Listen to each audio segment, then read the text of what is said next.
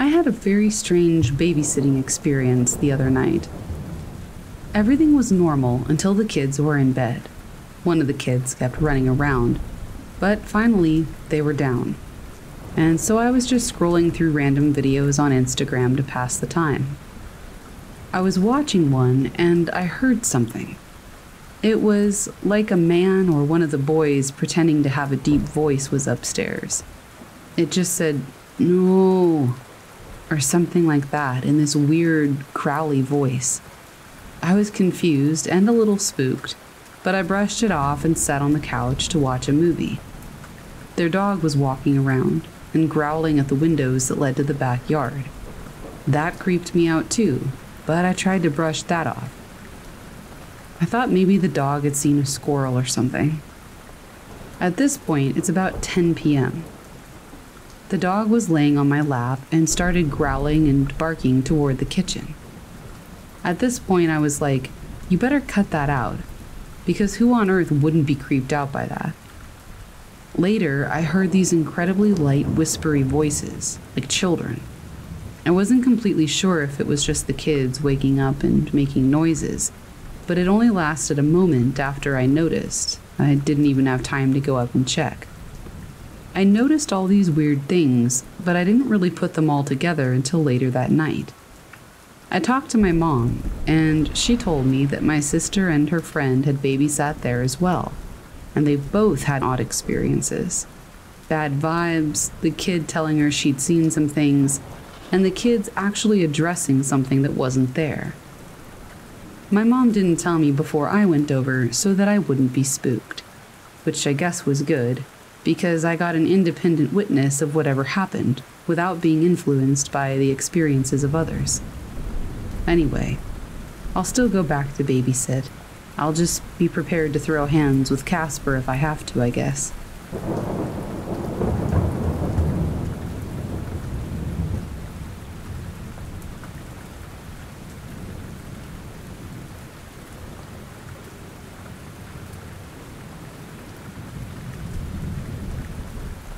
I've been backpacking and camping, mostly solo, as an adult for the majority of my life. I'm cautious about my surroundings, and I listen carefully when I'm out. I try to remain an observer and move through the land with little impact. I'm also very interested in the mysterious and obscure, cryptids, alternate realities, and the unexplained. I've read most of the missing 411 cases, and am a serious devotee of true crime. All of the morbid and curious things I can find. Anything strange that will fire the imagination. There have been occasions where I have felt slightly uncomfortable, or watched even, when I have been out in the woods, but mostly I've chalked it up to being alone and alert. Maybe my inherent skepticism makes me less susceptible to encounters which others experience. I look for logical conclusions first. I've never encountered any truly off or deranged people out in the forests, but I do consider that the biggest threat is the human animal. A few years ago, I set out to camp near an old-growth forest in North Georgia. Most old growth here is gone, but there are places that haven't been logged, and if you get the chance to visit one, wherever you may live, I would suggest it. It's beautiful, serene, and alive in a way that's hard to describe. This particular forest was one of hemlock and poplar, and the trees were massive. I had a guidebook that gave directions out into the sticks, following little country roads that eventually turned into gravel. After a long drive into a national forest, I parked near the trail, which was unmaintained, meaning it wasn't very popular or highly traveled. I hiked out through the woods to where the trail eventually just kind of stopped. There was very little undergrowth. I spent the afternoon just exploring, looking at the trees and enjoying the calm. I eventually made my way down to a creek and crossed over it to an old field that formed a sort of bowl in the land, with hills and ridges on all sides. The fact that there was a field meant that there had, I guessed at one point, been people living in the area, but I saw nothing of the sort when I was there, and my map showed that I should have been far from any roads or settlements. I set up tent and made some food. It was late when I decided to have a little smoke and lay out in the field in front of my tent and look at the stars before bed. There was little to no light pollution, and I always relished the opportunity to enjoy the sky at times like those. As I was laying there, I began hearing a loud knocking sound from up near the ridge where I'd been earlier in the day, maybe 1,000 yards away. 3 knocks and a long pause, followed by 3 more, and then it would repeat. When I say knocks, what I mean is a very loud noise, like 2 logs or trees being hit together. Loud enough to reverberate in the little bowl that I was in. Loud enough that you could almost feel it. I could pinpoint where the sound was coming from. But it was night in the forest, and anyone who's been out there knows that it is dark. I thought it had to be a person making the noise, because what else would make such a rhythmic sound? It was extremely loud, and it would have taken considerable effort to produce. I'd seen nobody else at all during the day, and the direction from which the sound came was in the section of old growth that I had explored earlier. And that's it. Eventually the sound stopped, and I went to bed feeling like I had heard something I wasn't meant to hear. Or maybe that I'd heard something specifically meant for me and me alone to hear. I packed up and hiked out the next day. I'd be lying if I said I wasn't hyper-aware and waiting for something else to happen, but nothing did. I've told friends about this, and they'll either say it was for sure a Sasquatch, or that I was for sure close to someone's house that I just didn't know about. But why would a person be out in the woods, late at night, banging logs together in the dark?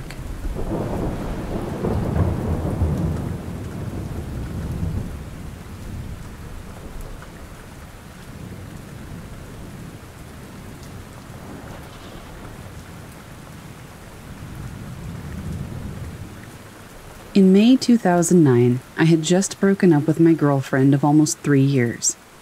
We had moved from Calgary to Toronto, and we were still stuck living together after the breakup, as we didn't know many people in the city yet. Needless to say, the situation was pretty stressful and upsetting. So when a buddy I was going to school with at the time suggested a weekend camping and fishing trip, I jumped at the chance. He grew up in an area about an hour outside of Toronto, called Flamborough. It's really beautiful. Lots of lush forest, farmers, fields, some small rivers and creeks. We decided to camp and fish along a creek called Grindstone Creek. It's close to some wetlands, and the fishing is supposed to be great. We ended up setting up our camp in what was probably a farmer's field. I'm guessing now that it was probably trespassing on our part, bordered by a gorgeous forest. We spent the evening fishing, shooting the breeze, and drinking some quality craft beer. As it got darker, we made a little fire and roasted potatoes and hot dogs. All in all, it was a really good night. We turned in just after midnight, and we shared a tent. My buddy fell asleep before me, and I stayed up playing on my phone until probably 1:30. I must have drifted off, because the next thing I remember was being woken up by a high-pitched yipping type of noise. I was kind of groggy, and it took me a moment to fully wake up. The yipping was incessant, and it sounded like a weird coyote. I laid there for a moment, listening, and then I started playing on my phone again. The noise was really annoying. I tried ignoring it, but it sounded like it was getting closer. Finally, it sounded like it had to be no more than 10 feet from the tent. At this point, I was getting a little unsettled. I had seen coyotes in Calgary before, and I thought of them as pretty harmless. They never looked much bigger than a smallish dog. But what if this one was rabid or something? What if it could smell our food? I have a pretty bad anxiety disorder, so I'm prone to worrying about these types of things. I nudged my buddy to see if he was awake, and he was. The noise had woken him up too. We discussed what to do about the coyote, as we hadn't brought anything to scare it off. No BB gun or anything.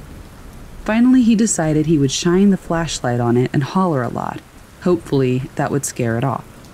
He unzipped the tent, and I watched him pointing the flashlight out into the darkness. I'll never forget what happened next. his legs suddenly went all wobbly, and he sort of stumbled backwards into the tent. He had a really dumbfounded look on his face. When he looked at me, he babbled, "It's not a coyote, it's a dude, it's some weird dude." Normally, I would have thought he was messing with me. I'm a huge wimp, and I scare easily. I won't even watch horror movies, so I'm an easy target. But I've never seen somebody, especially him, look that scared. And I never want to see that expression on anybody's face again. So I knew he wasn't pulling my leg. The weird yipping and howling type noises were still going on. And in retrospect, it really didn't sound like a coyote. But I guess in our groggy states, it was a way for our brains to make sense of it. Anyway, he kept telling me just to look out the tent flap to make sure he wasn't crazy. At this point, I was having a full-blown anxiety attack. My heart was racing and I felt like crap, but I had to look. So I slowly peeked out the flap and waited for my eyes to adjust. And that's when I saw him. He was standing only a few arms' lengths away from the tent. He was swaying a little and wearing a baseball cap. What made it awful, though, what was really creepy, was that he was wearing women's lingerie. That's when I knew that there was most likely something very wrong with this guy. I mean, mostly because he was making high-pitched yips at strangers in tents in the middle of the night. I pulled my head back inside the tent, and my buddy and I discussed what to do. Finally, we decided to just swear at the guy. My buddy started yelling obscenities, saying to go away and we're trying to sleep in here, but with more obscenities. The noise stopped. It was dead silent. And that's when we heard footsteps running toward the tent. They stopped right outside of it, but we didn't waste any time. We started yelling again, "We have cell phones in here. If you don't go away, we're going to call the cops." With that, we heard him walk by the tent and head off. It sounded like he was moving toward the road.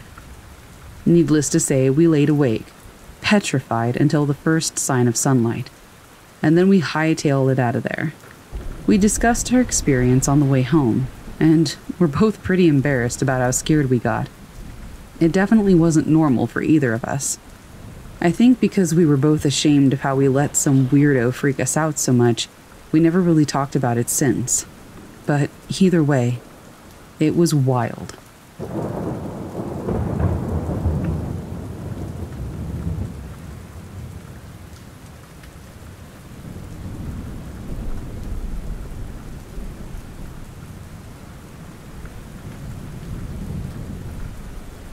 I live alone, unless you want to include my cat, and then I live with a cat. I have a house with an attic conversion, but since it's just me, it's basically an empty room. I think the previous tenant had used it as a bedroom. Obviously, when I first moved in, I did go up there just to have a snoop around. There are 2 light switches for the room, one at the bottom of the stairs, and one that is a long string that you pull, which is right in the middle of the room. There's a door at the top of the stairs that I always keep shut. I close every door behind me. An open door really bugs me. After living in this house for about 3 months, I noticed that the door was open and the light was on. I could see the light on the wall opposite the door. No big deal, I obviously forgot to shut the door and turn off the light, so I go and do that. About 2 weeks on, I arrive home from work. It's early January and it's dark out. I can see the window to the room from outside, and I can see that the light is on. My first thought is, I've been robbed. I barge into my home, quickly sweep the first 2 floors expecting to find someone, but there's no one there. They must still be up there, I thought. So I fly up the stairs, and the door is shut, but the light is still on. I swing the door open, and nothing. I will say that I'm very skeptical about stories when I hear feeling of dread or felt I was being watched, but I had both of those.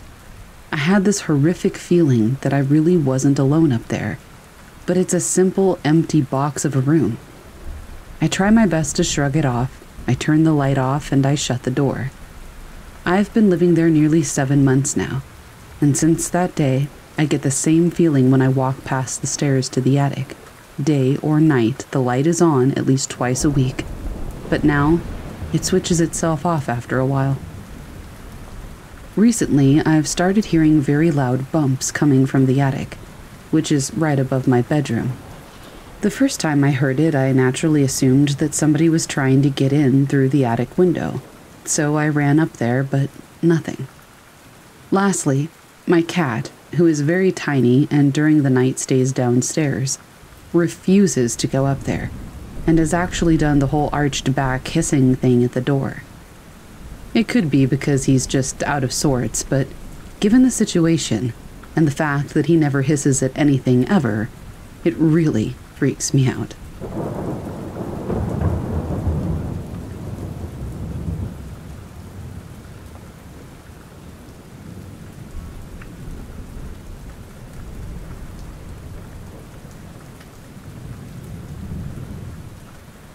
I've had a few experiences throughout my life, but this one tends to stand out.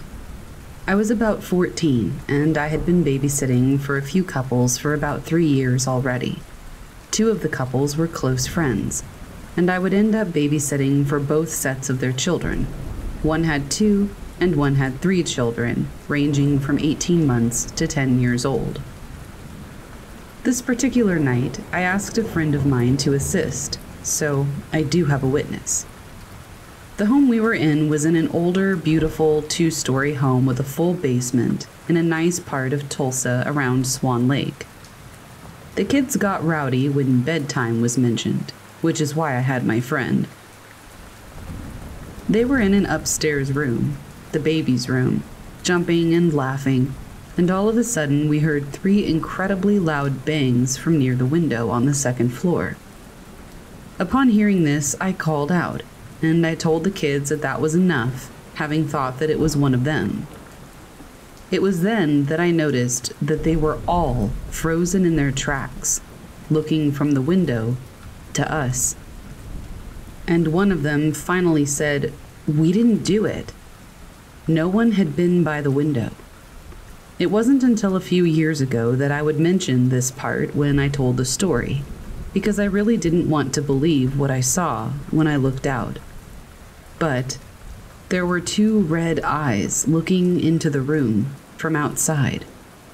I grabbed the baby, and we nearly ran over each other getting out of the room and downstairs. My friend and I ran into the kitchen and grabbed steak knives. We were young and panicked, and we huddled in the living room. First, we heard a loud crash. Then we heard something with loud, heavy steps, just pacing back and forth. The home had original hardwood floors, so it creaked. I had called my parents, who were about 10 minutes away. No cell phones then. And I told them that there was someone in the house. My parents came, and my dad went upstairs, my friend and I close behind. Of course, there was no one, but the weird thing we did notice was that the bedroom door to the right of the top stairs was open. We went in, and the closet door was open, and there was a curtain which was down, which had covered a very small window, about 18 by 12 inches, and that window was open. There were no trees, no ladders, no gables, no way to access this back side of the house upstairs, especially through that window. When the parents came home, we had told them what happened, and I proceeded to mention that I probably would not be comfortable babysitting there again. The next morning, my mom mentioned that she had heard about a 15-year-old boy who had lived with his stepmother. He had hung himself in that house, but she didn't want to tell me because she didn't want me to be scared or imagine things. Thanks, Mom.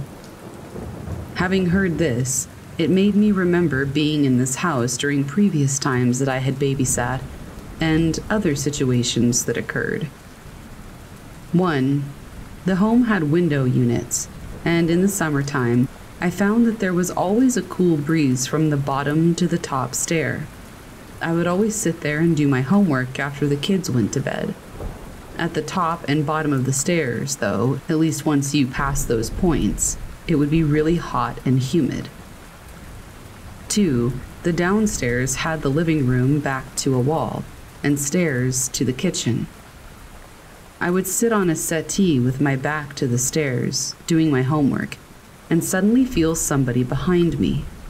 It always felt like it was a male presence, and I thought it was the father trying to sneak up and surprise me. I mean, I could hear his breathing and all. I would steel myself so that I wouldn't jump when he tried to surprise me, but then nothing would happen, and I would jerk around and see that nobody was there. Then I would just turn on the TV or something to occupy my mind, being a bit creeped out. Number 3. This home has sold several times over the years. One time when I had been visiting town several years later, I had moved out of state, there was a midnight garage sale. I had to stop and talk to the current owners. Either them or the next owners ended up building a tall brick fence around the property, seemingly due to others knowing about this house and wanting to come and visit the haunted house. Finally, during another visit with an old boyfriend, we drove by and they were having an open house, for sale again. We stopped and we were invited to go through. The home had been completely remodeled, beautiful with a decked out full basement. While we were ascending the stairs to the second floor, I was explaining to the agent and my friend that during the time that I had babysat in the home, and during several visits thereafter, the weirdest thing was that there was approximately 6 locks on the attic door from the hallway, and I had never gone into the attic, because, obviously. Right as I finished my story, we looked up, and even after all the different renovations of the home, the locks were still on that attic door. Mind you, at this time, it had been at least 20 years since I had babysat there. Makes me wonder what they realized they needed to keep in all these years. I did finally open the door. The hair was straight up on my neck. There were about 5 steps and plywood covering the rest. I opened the boards and it was just a room with some plywood on the floor, not really built out at all, but the energy was thick. I don't exactly know what happened in that home, other than the one incident, but it has stayed with me throughout the years. I felt for many years that there was something looking out at me every time I passed that home. The front faced a busy street and was near to the home that I was raised in and still visited. I still drive by every time I'm in town, and I still feel like there's something there.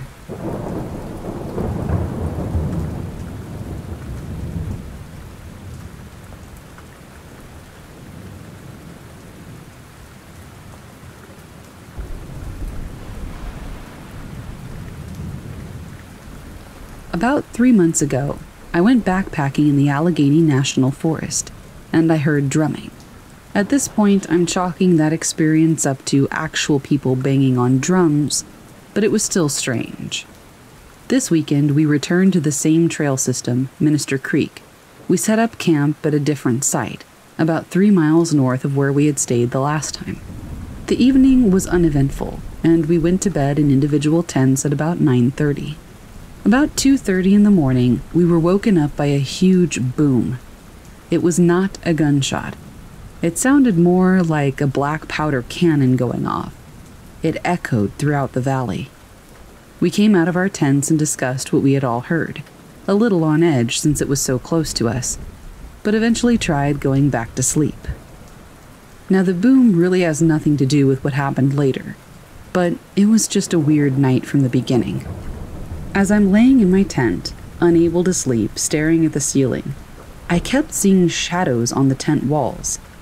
I could swear that I saw a silhouette of a person walking toward the tent, but as soon as I would look, it would disappear as quickly as I noticed it. I decide I'm just seeing things, and I closed my eyes. And eventually, I fell asleep. The next thing I know, I'm being woken up by a young-sounding female voice saying, "Dad, Dad, Dad."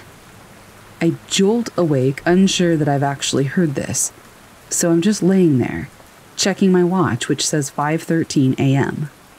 I'm wide awake at this time, and about 30 seconds later, right next to my tent, I hear very urgently, "Dad? Dad!" There was something off about the voice, too. It was just creepy. I got major chills, like nothing I've ever experienced. Now, A, my daughter didn't come with us, and B, there wasn't a single female in our small group. It's pitch black out. I see no flashlights. No more light from the fire. I'm trying to rationalize what I'm hearing, and I sit up in my tent, thinking maybe a camper from another site wandered into our site thinking she was at her dad's tent. Maybe I should help. I unzip my tent, shine my flashlight out, and I catch a glimpse of a black bear walking off into the woods. I uncontrollably at this point let out a huge, "Oh, F," waking up the rest of my group. The bear didn't care though and just walked off into the darkness. So of course we're searching around with our flashlights and there's nobody else around us. Clearly we don't think the bear said it. But this whole experience was just nuts. I mean, what did I hear? Maybe black bears do make noises that sound like a girl calling for her dad. Or maybe it was a ghost warning me that there was a bear. A guardian angel? Or maybe I had some kind of auditory hallucination. Either way, both of my experiences overnight backpacking in the Allegheny National Forest have been pretty weird.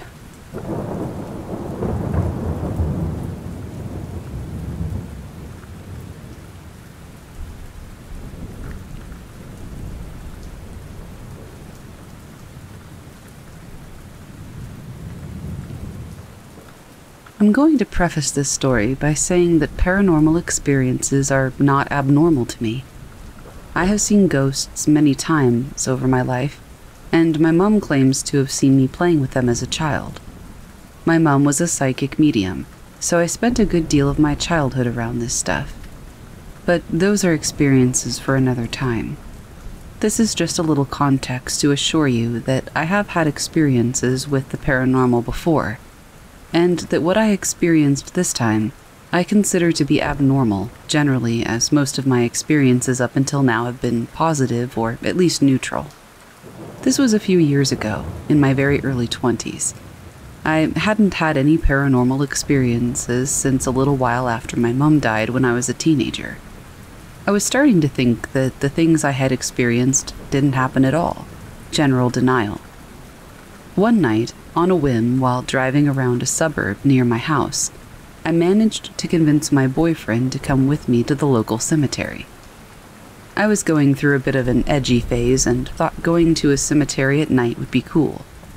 This is a cemetery in a big city, and it's extremely large. I didn't believe in ghosts hanging around in a cemetery, so I thought it would be fine. I believed that ghosts usually hung out around the places that they died, or places where they had unfinished business, and that it was very unlikely that they would be hanging around a graveyard.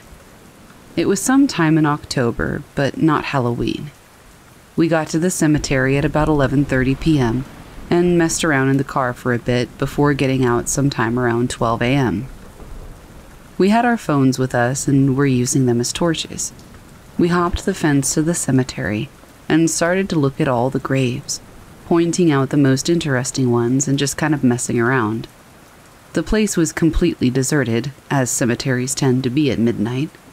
We walked farther and farther in and entered a part of the cemetery where the graves were quite a bit larger and much older. By now, it had likely been around a half an hour.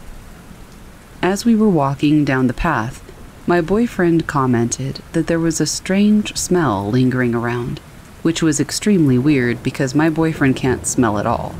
He lost his sense of smell due to a bunch of infections and other problems with his ears and sinuses as a child. I don't know all the details, but regardless, he can never smell anything. I couldn't smell anything, and I have an above-normal sense of smell, so we both shrugged off the experience. I was looking at one of the graves sometime later, when my boyfriend shook my shoulder and pointed at one of the largest graves a few meters into the distance.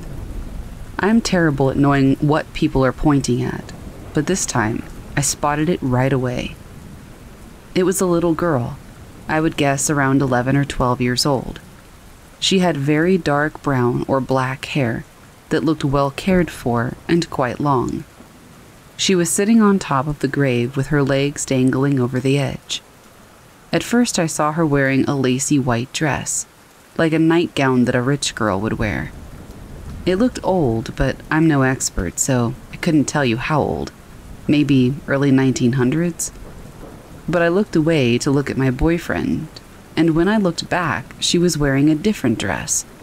All I remember is that it was red, because at this point I was super scared. Something about the whole situation just felt wrong to me. I felt extremely fearful. And due to the fact that ghosts were very normal for me, this was extremely unusual. I had never felt unsafe seeing a ghost before. It was around this time that I noticed that the cemetery was eerily quiet. No sounds of bats, and there are lots of fruit bats in the area. No other animals. The air itself felt stale and stagnant. We just stood and stared at the little girl for what felt like an eternity, strangely transfixed. And then we both ran for it up the path at full speed. I turned for a second to see if she was still there, but she was gone completely, and that made me run faster, honestly. The whole run out, we were both dead silent. When we were back at the car, we sat there for ages trying to work out what we had just experienced and seen, trying to rationalize it. But as we've both had paranormal experiences before, we knew it had to be a ghost. For a few months afterward, I continuously felt like I was being watched. I had frequent nightmares about seeing the little girl in our apartment. I always felt uneasy.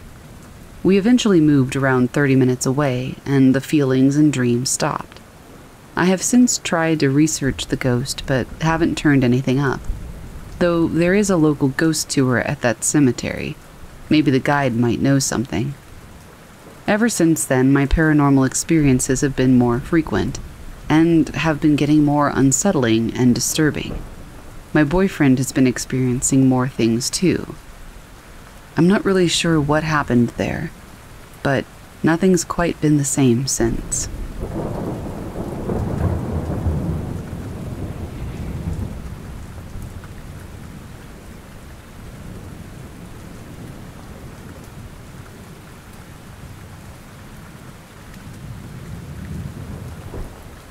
When I was about 13, I was staying with a friend in the Colorado Rockies, the foothills, in January. While we were at his buddy's house, I walked to get food from a nearby gas station. On a small, windy country road, a car took a turn too fast, skidded on the ice, and rolled over in my direction. I was lucky that there were woods right to the side, and the dense trees saved me from the vehicle. As I ran away, I looked back, and I could only see his arm dangling limply out of the broken driver's side window. I was scared, and I still get shivers about it today. I think the person ended up dying just minutes later from the injuries. But for 3 days after that, I had strange dreams. They were very short, just small details. The feeling of grass, the moon, and a name. I only remember the last name now, Alton. On the 4th night, I had gone to bed early in an effort to get some sleep. I ended up drifting off at about 10 p.m. according to my friend's family. I heard a noise and woke up, but when I opened my eyes, I was laying right in front of a grave with the name Alton on it. It was a small village cemetery surrounded by pine trees. I would say it was less than 900 square feet. Despite it being mid-January in the mountains, there was no snow past the gate, and in the cemetery. I was very cold, though, and scared. I managed to locate a fire watchtower where they drove me back to my friend's house. This was no dream. I woke up in a cemetery and got taken back home. According to them, they went to check on how I was doing at about 1 a.m. and I wasn't in bed. Their home security said that I had left their back porch at 12:40 in the morning. When the park rangers picked me up, it was almost 3 a.m. I explained my story to my friends and family, and they told me that there was no cemetery behind their house. I told them what the area looked like, and they said that they had a clearing like that, but it didn't have any graves. They offered to take a look if I would lead them, but I was too shaken. I also remember there being a small gate in this fence. But before I went back home, that gate was gone, and it was just a solid fence. I don't know what happened, but I'd really love some answers, because it's been bugging me recently, so I decided to share my story.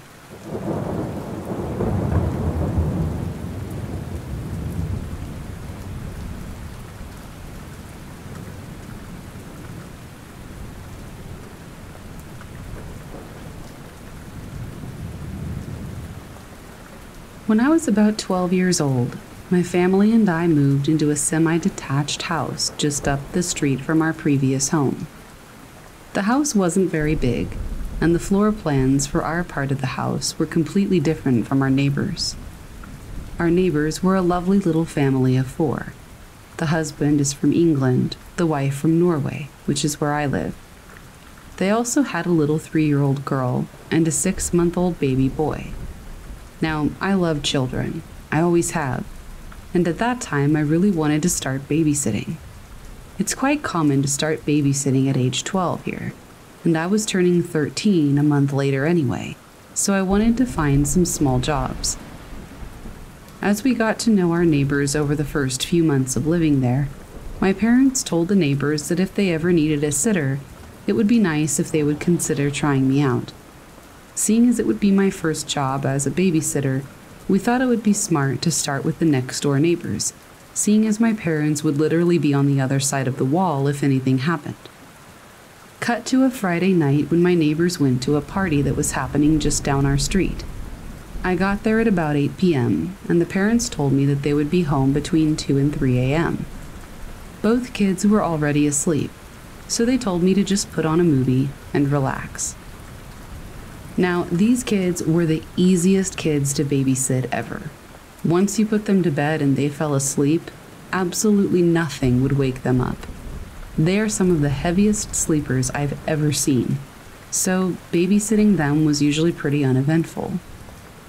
I was on the couch watching Avatar in the living room on the 2nd floor. The kids had their own separate bedroom that was just downstairs where the front door was. I could basically see their bedrooms from where I was sitting, as the place was quite small. Because of the hallway, I couldn't see the front door. The house was pretty small, so as long as the TV wasn't on too loudly, I could hear everything that was happening downstairs. At about midnight, I heard the front door unlock and my neighbors walked in whilst talking. I heard them close the door, and they started taking off their jackets and shoes. I thought it was a little weird that they hadn't called to let me know that they were coming home early, but I assumed it must have just slipped their minds, so I went downstairs to greet them.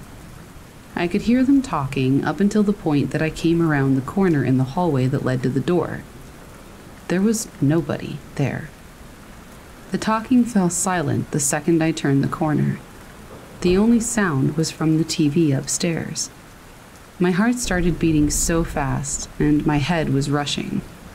I ran to the bedrooms and checked the kids before I searched the rest of the house. I opened every door and checked every cabinet for anything that could have explained what just happened, but there was nothing. The kids were sound asleep. Eventually, I convinced myself that I was imagining things. I checked on the kids one last time, just to make sure, and their doors were wide open so that I could see them from upstairs. I sat down to finish the movie while trying to process what had just happened, but when I sat down, I noticed that the TV had been shut off, even though I had left it on. When I turned it back on, there was just snow on the screen, and for the life of me, I couldn't get it to work again. That's when the talking downstairs started up again. Not only that, but this time, the baby started screaming bloody murder. This baby never woke up from naps and definitely wouldn't ever scream the way that it did that night. I have never in my life run down a staircase as fast as I did that night. I rushed toward the baby's bedroom, only to find the door closed. I ripped open the door and picked up the baby and rushed to pick up his sister. I took them both upstairs and held those kids for almost 3 hours before the parents came back home. The talking and sounds from downstairs came and went as I had the kids with me on the couch. I held them as close to me as I could and tried my best to keep them asleep. As the parents came home, I was too scared to walk downstairs to greet them. I couldn't be sure if it was actually them or not, until they walked up the stairs and found me clutching their children. Obviously, they noticed I was upset and asked me what had happened. I honestly felt like I had lost my mind at that point, but I told them the story anyway. After I was finished, they told me that it wasn't the first time something like that had happened. Apparently, they hear the voices all the time at night. I was kind of surprised that they didn't even think to warn me ahead of time. They said they were sorry that this had happened to me, and the mom walked me home to my house. I slept with the lights on in my room for almost a month after that. Believe it or not, I did go back and I did babysit those kids again. And every once in a while, I would hear the sounds from downstairs.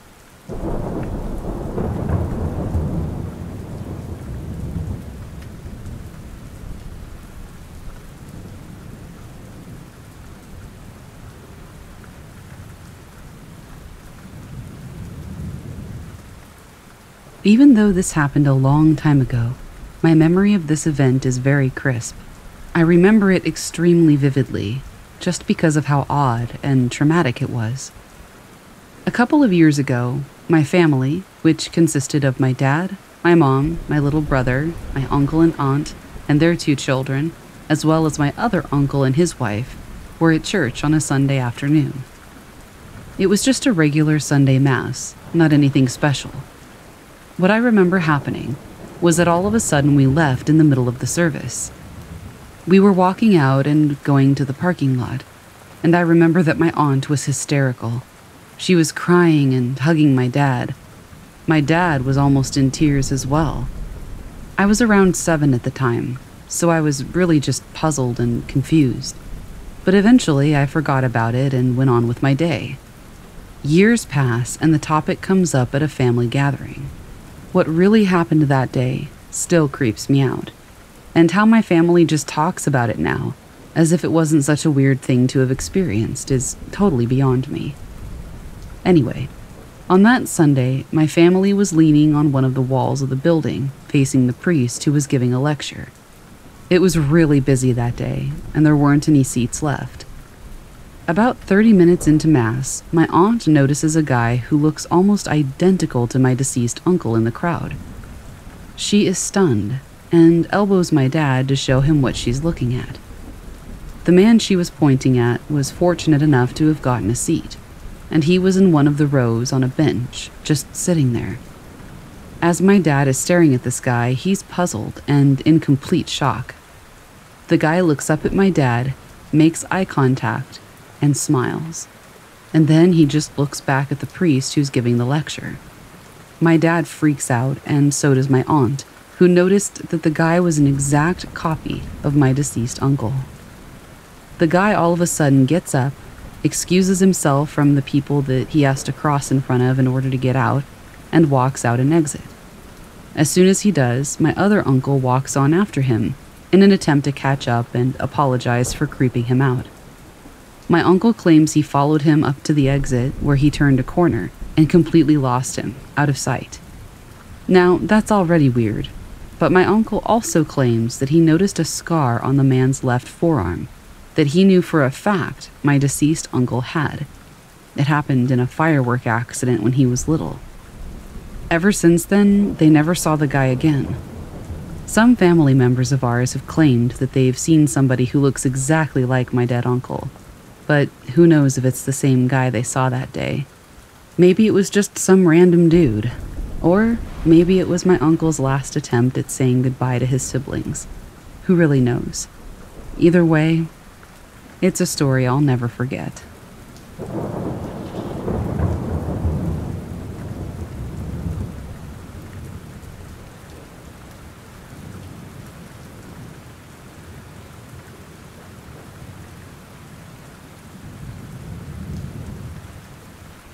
Every summer, my family takes a trip to Minnesota to camp out and fish for a week. This includes my aunts, uncles, and cousins.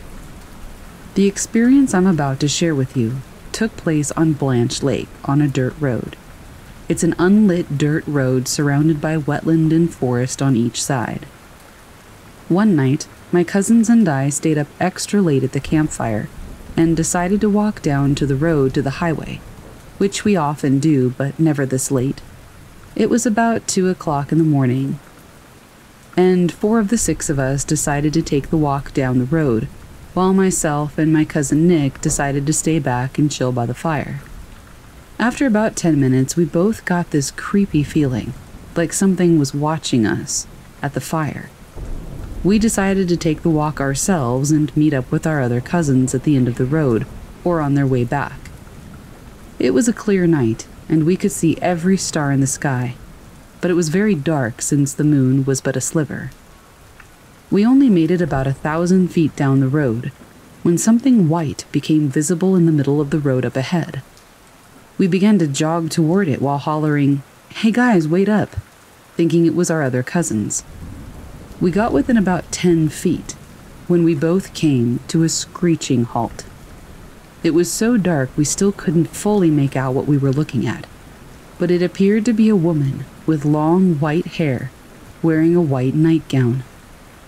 She was just standing there, not moving or saying anything.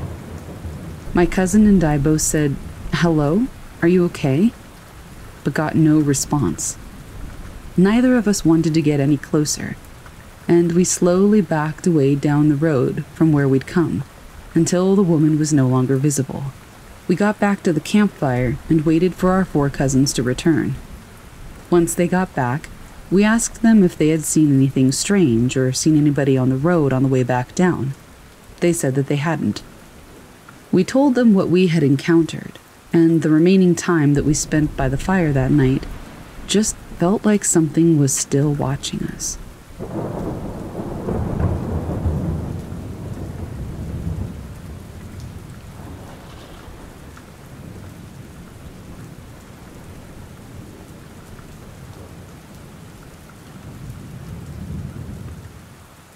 This is a real experience that happened to me when I was around 10, camping with my family at a provincial park in Newfoundland, Canada in the mid-1980s.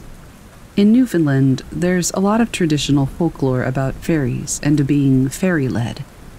It's sort of like being mesmerized and stolen away by the fairies, and although I've never really believed in that stuff, whenever I hear those tales, I can't help but think about this experience. We arrived at the campground in mid-afternoon. I remember that it was strangely empty. We saw no other occupied sites as we drove around, looking for the perfect spot. We picked our site, and as my parents were setting up, my older sister asked if she and I could go check out the little beach area, which was a shortish walk along a clearly marked downhill path through some birch woods. Our mom said yes, but told us to be back in 2 hours. We found the sign pointing us to the beach trail and headed down the path. Almost as soon as we were out of sight of the campground, things started to feel off. It was weirdly quiet, with a sort of muffled feeling. No birds calling, no breeze, just a thick, velvety silence. I also noticed that there were strange-looking ferns growing thickly along the path all around us. Ferns are not an unusual sight in the Newfoundland woods, but these were different from the ones I'd seen before. Bright, almost luminous green, and very, very large. Some were as tall as I was. I couldn't shake the feeling that there were people or animals hiding in them, watching us pass by. Although it had been a lovely, clear day, the weather started to change as we walked. A low-lying fog rolled in as we descended, first in tendrils close to the ground, then gradually rising around us as we went lower toward the water. Even living in Newfoundland, I had never walked into a fog like that before, and it did nothing to relieve the eerie feeling that I was trying to ignore. Finally, we arrived at a steep set of wooden stairs, and following them, we emerged onto a small, foggy beach. With the woods behind and above us, it felt very closed in, and I started wishing that we were safely back with our parents at our campsite. My sister made a small noise beside me, and I turned to see what had caught her attention.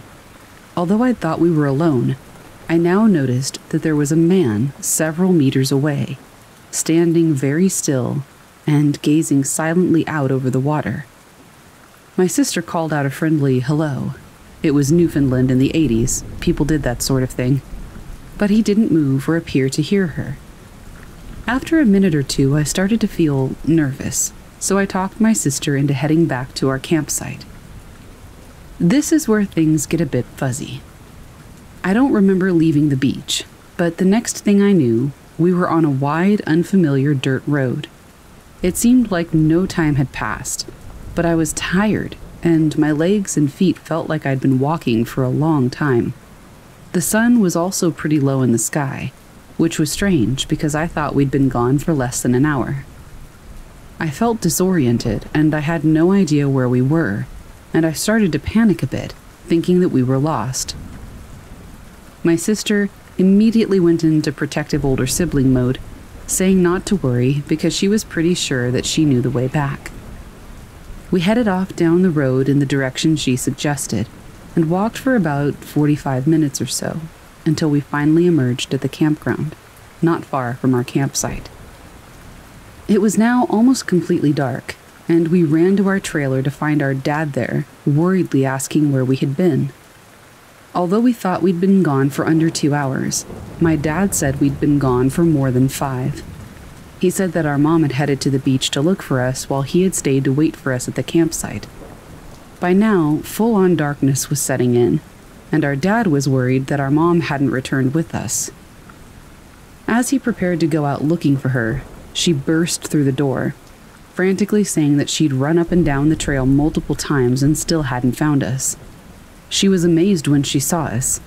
The only way to access that beach, aside from cutting through steep, thick woods, was to take that trail, and we had not passed her. Once we'd all calmed down, we ate dinner and headed to bed. As I lay in my bunk, I remember hearing my mom quietly tell my dad how creepy and strange the trail had felt.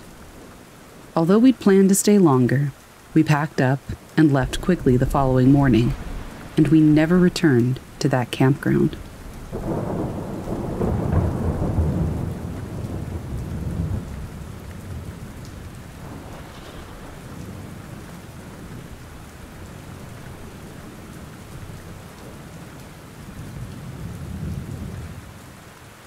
This year, my partner needed to be admitted to hospital for an infection with complications. The condition was called Ludwig's angina, and I was allowed to stay with him. We were there a total of 3 nights. Our hospital is quite old. Think that nasty greenish linoleum and the ceiling panels with the dots. I'm not sure the exact year that it was established, but I imagine it would be over 100 years old at this point. On the first night that we stayed, I was trying to fall asleep on a couple of chairs that I had pushed together, which was not very comfortable. I tossed and turned for a bit, and then decided that I needed to get up and use the bathroom. Just before I actually got up, my head was rested on the wall beside me. Through the wall, I heard somebody softly calling out my name. Let me tell you, it scared the pee right back up there. I didn't fall asleep that night. I rather just passed out from exhaustion at a certain point. The next morning, my partner and I went for a walk to go and have a smoke, and the hospital is smoke-free, so we had to walk a bit. Just around the corner from our room in the ward, there were 2 elevators. As we approached the loft, the doors popped open. We both kind of looked at each other with confusion. The light on the button had not been on, so I know that nobody called it. The doors remained open for a while before we hesitantly stepped in. I felt a presence with us, next to the buttons, as I pressed the G button. When I reached over to press it, there was a cooling sensation. I suppose it just could have been a draft, but either way, we went and had our smoke and came back to find the same elevator still open and waiting for us. We both half-joked about the kind ghost orderly who was helping us get around.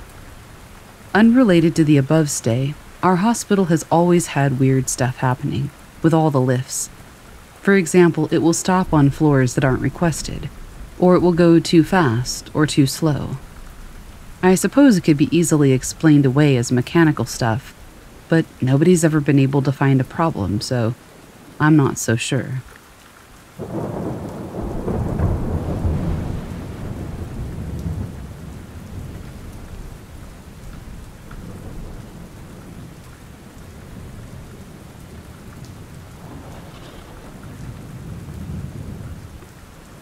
Some of my good friends and I were going to hike in 5 miles on a Friday, fish an inaccessible section of the river for a state record, and hike out on Sunday.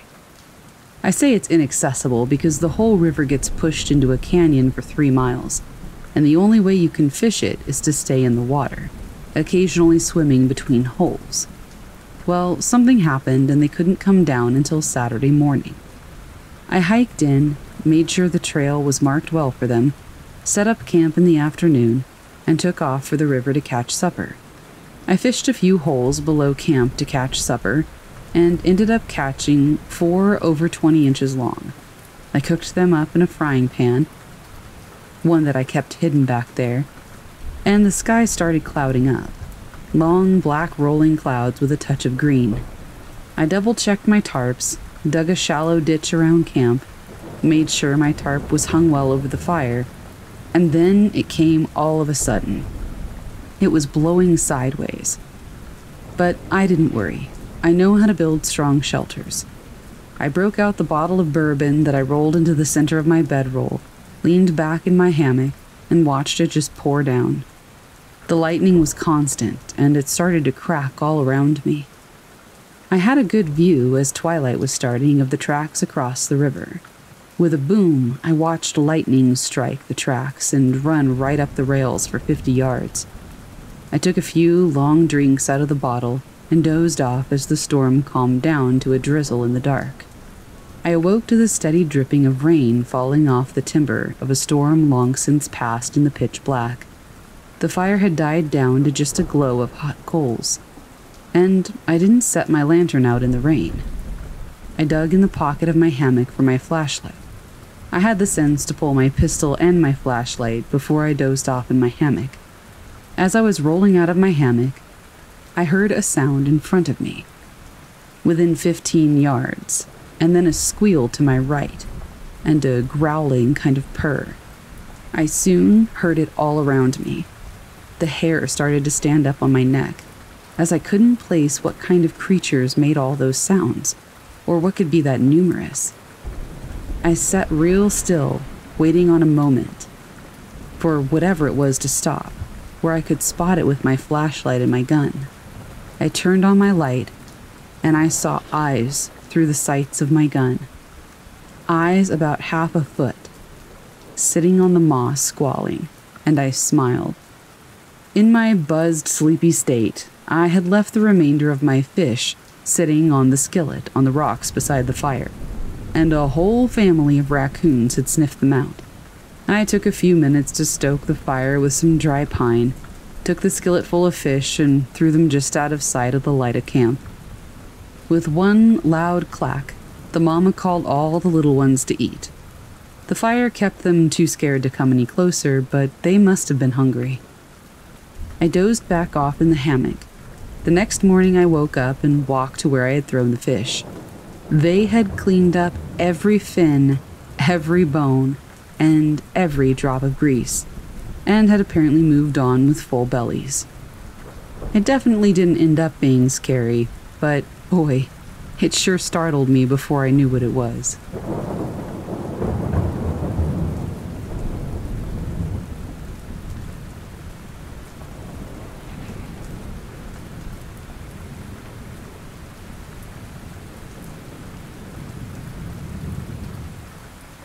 A few friends of mine were into exploring abandoned places and checking locations out. Whether it's a rundown shack in the middle of nowhere or an abandoned building, we were always eager to take a look around. To be clear, we don't vandalize or destroy property, we just go take a look. One day, I find out that one of the cemeteries in my area is apparently haunted. It borders on an old, abandoned mental hospital, and the cemetery was the burial ground for some of the unfortunates who died at that place. The asylum is 150 years old, and it was a horrible place for those who were housed there. All up, there were 4 of us. After 20 minutes of driving, we get out and search for this cemetery. After about 10 to 15 minutes of looking on maps and walking up and down the neighborhood, we finally came across the cemetery's entrance. It was around 11 p.m. when we got to the cemetery. It was very quiet, barely any cars on the street, and all I could hear was the distant dogs yapping about. All 4 of us start heading into the cemetery. We're taking this slow and using our eyes and ears to catch anything suspicious. As we're walking, I hear a faint laugh coming from the trees below. It sounded like a child. I first wrote it off as a dog barking in the distance or just something explainable. As we continue down the track farther, I hear the child laughter again. I turn to my friend, who turns to me, and we both just stare at each other. We both heard the same thing coming from the woods below, and were just spooked. But that didn't stop us. We pushed on, going farther into the cemetery and toward the trees. We eventually ended up getting too scared, and decided to turn around and walk back. I was positioned with another friend of mine, about 2 meters behind my other buddies. All of a sudden, I can hear heavy footsteps walking toward us to our right. I'm not kidding when I say this. These footsteps just started picking up pace, and we could hear these loud, thumping steps just galloping at us. We panicked like crazy because we were looking directly toward this sound, and nobody was there. It was too loud to be some kind of critter, and it definitely wasn't another person. I'm older now, and I no longer explore urban places or abandoned places. It's too risky, and I don't want to get fined. But I still can't find a logical explanation for whatever it was that we experienced that night.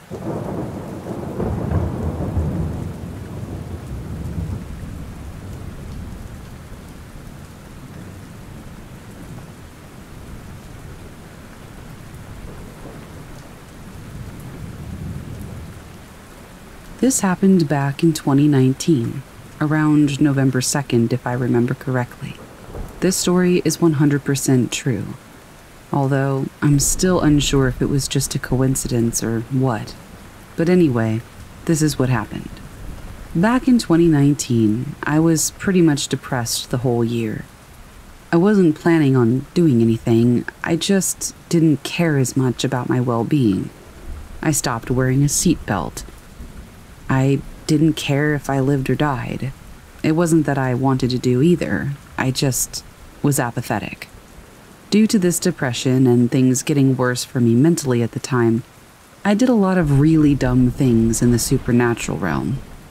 I've always known not to speak to the dead, knowing that when you speak to one spirit, the rest can hear you as well. I've always been extremely superstitious, and I believe in the paranormal and supernatural 1000%. Anyway, I live next to a huge cemetery, and I drive by it every day since it's right across from my neighborhood. Due to my superstitions and believing that the dead can do things us humans aren't quite capable of, each day I would scream out of the window when passing the cemetery, begging one of the spirits to, shall we say, bring me to their side. This habit started on November 2nd, I believe.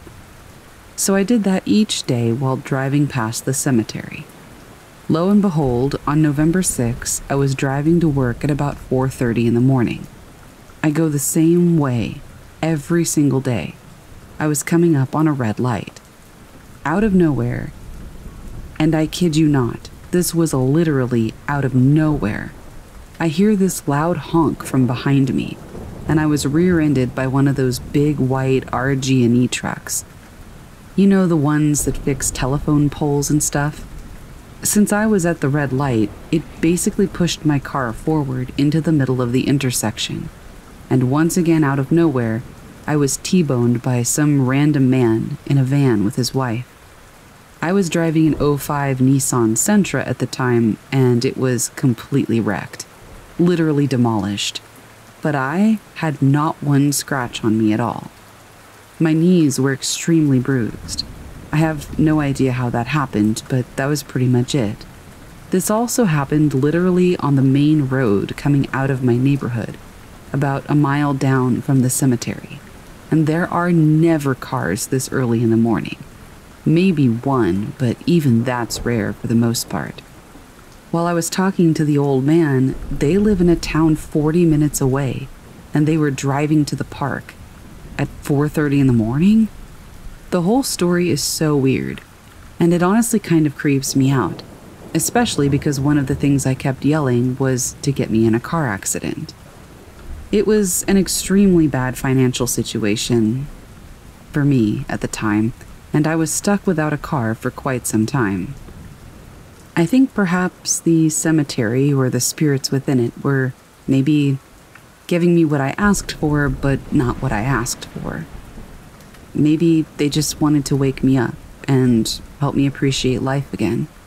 Or maybe it was just a completely weird coincidence. Take it for what you will, but it was an extremely weird thing.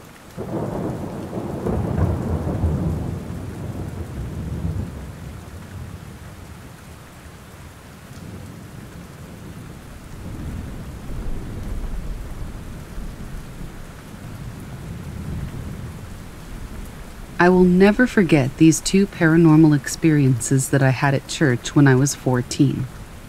When I was 14, I went to a church gathering on Halloween night that was called Hallelujah Night. It was a Christian alternative to Halloween. My family and I would get there in the afternoon since we would volunteer to help set up the booths, cakewalk, candy barrels, etc. But I was mostly there to get first dibs on all the candy. After I finished helping with the usual booth setup, I took a seat on the bench near the main sanctuary. It was my favorite place to sit, since I could see the entire lot and, most of all, the beautiful sunset.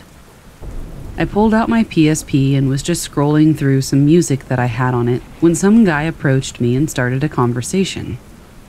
I've never been a people person, so usually when things like this happen, I keep the conversation short. However, this guy had this weird kind of warmth to him, as if he was a friend of mine. As the conversation carried on, I started to ask him if he was new, because I hadn't seen him before. He told me that he'd been going to this church for years, but left after an incident happened. When I asked him about the incident, he paused, looked at me, and said that there were some things people pick up on that they know aren't normal, and that you should never get curious about things that you know you should leave alone. I sort of had a confused look on my face since I didn't know what he meant at the time. The guy noticed it and said that I would understand once I got older. I looked down at the PSP that I still had in my hands, and when I looked up right away, the guy was gone. I looked around and I couldn't find him anywhere in the lot.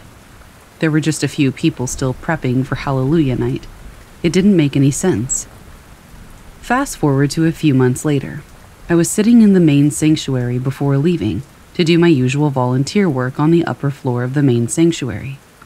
The upper floor was a daycare area for kids, so at the end of service, volunteers would escort the children downstairs and I would go into each room, shutting off the lights and making sure that no children were still up there.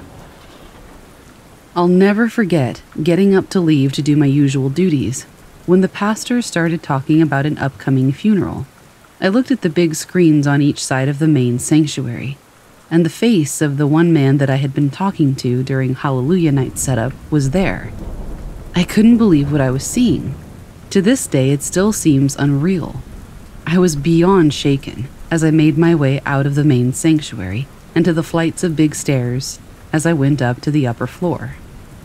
Once I made it up to the upper floor, another volunteer had confirmed that all the children were escorted downstairs. She noticed that I had a sort of pale look from seeing what I had seen in the main sanctuary, and asked me if I was okay. I told her that it was nothing, and I proceeded to cut off all the lights on the upper floor as she left downstairs. The upper floor was like a giant hallway with doors on each side, and a door at the end of the hallway with a giant window in it. When I came to the last room at the end of the hall, I would always leave the blinds on that big window open, since the light always illuminated the dark hallway and made me feel less scared. But as I left the room, I remember feeling panicked. It started freezing, and I felt like if I left that room, something would be waiting for me in the darkened rooms that was going to jump out and attack me.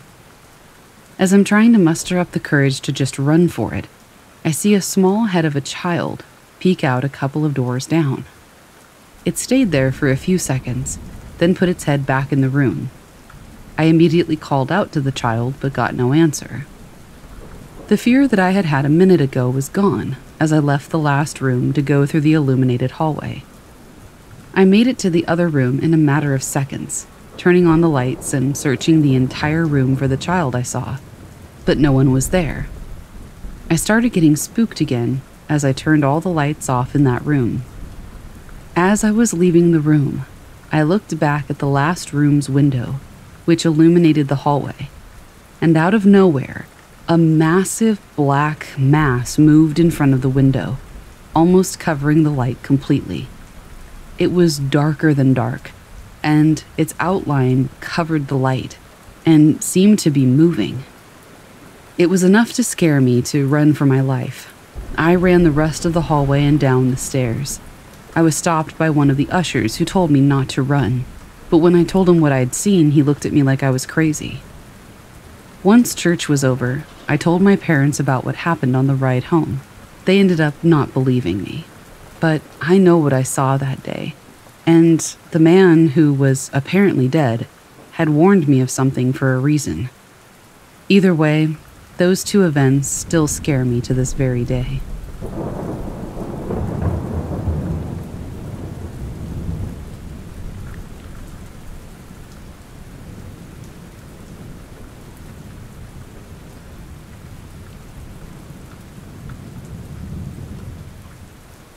So the other night, my boyfriend, daughter, who's 3.5, and I were walking in the cemetery a few blocks from our house.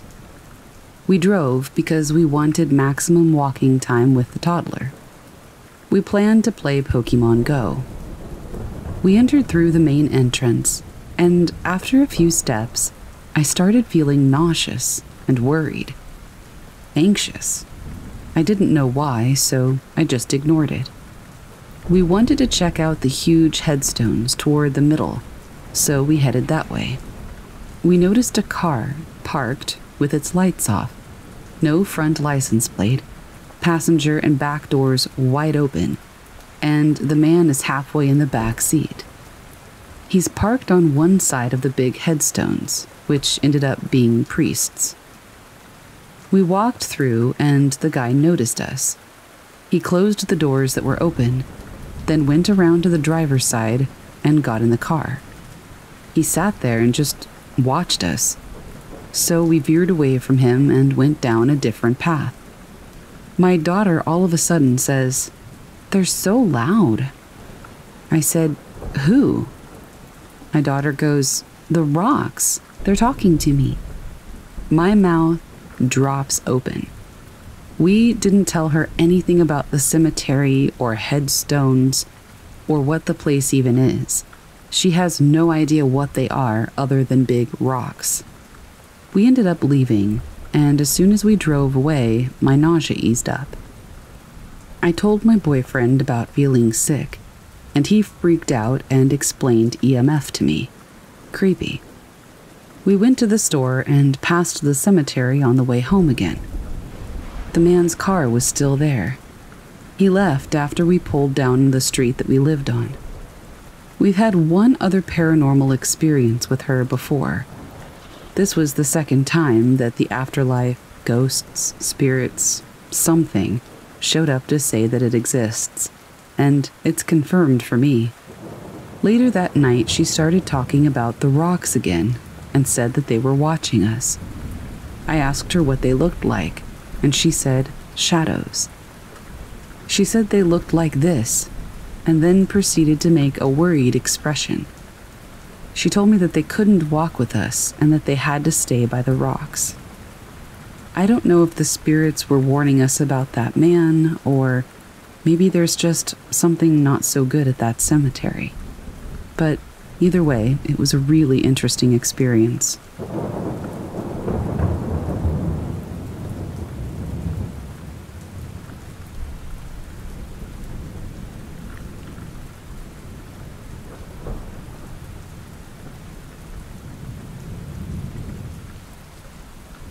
Our next story was posted to r/paranormal by Accomplished Row 520.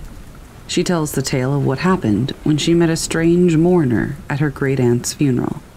Here's the story. Years ago, when my great-aunt passed, at her funeral there was this old man. He was wearing a suit, and he had a neck tattoo of an octopus. He had long hair and a ponytail. He kind of looked a little bit like Jack Welker from Breaking Bad. He started talking to me about my grandma and told me to take care of her and Grandpa for a few minutes. Then gave me $1 and asked me nicely to go to the vending machine and get him a water, because he came to pay his respects and he had to keep going. He even knew my name, but I had never met him before, and I hadn't given it to him. When I came back to give him the water bottle, I couldn't find him. I looked everywhere, and I even asked my grandparents if they had seen an older man around anywhere, and I described what he looked like. When we got home, my grandparents came over, and they were looking at family photo albums, and they saw the man that I described, the one that asked for a water, in the pictures. They yelled at me to come downstairs, and showed me the picture and pointed to him. They asked if it was the man I had seen, and I said it was. He looked exactly the same. They told me that it was my great-aunt's ex-husband, Robert, who had been dead for 20 years. That's how he knew my name. He had died well before I was born, and like I said, I wasn't that close with my great-aunt, so I hadn't ever really heard about him. Either way, Robert had been dead for over 20 years. I didn't sleep for at least a week, maybe more. God, the faces they made still send shivers down my spine. It was like they were watching somebody get killed in front of them when they heard about what happened to me and realized who it had been. They told me he was a good person, and he and my great-aunt regularly attended church and were just overall good people. I would say that I'm kind of religious, but I don't know. So, more than likely, he wasn't up to anything evil, I guess. I suppose he asked for the water so I would go away and he could disappear. He really loved his wife. I guess when he said he had to move on, it's because he had to take her to the next life or something. They asked me if I spent the $1, and I said I did. I kind of wonder what would have happened if I had kept it. Or what happened to whoever wound up with it. Either way, it was a very unsettling and strange experience, if not kind of sweet.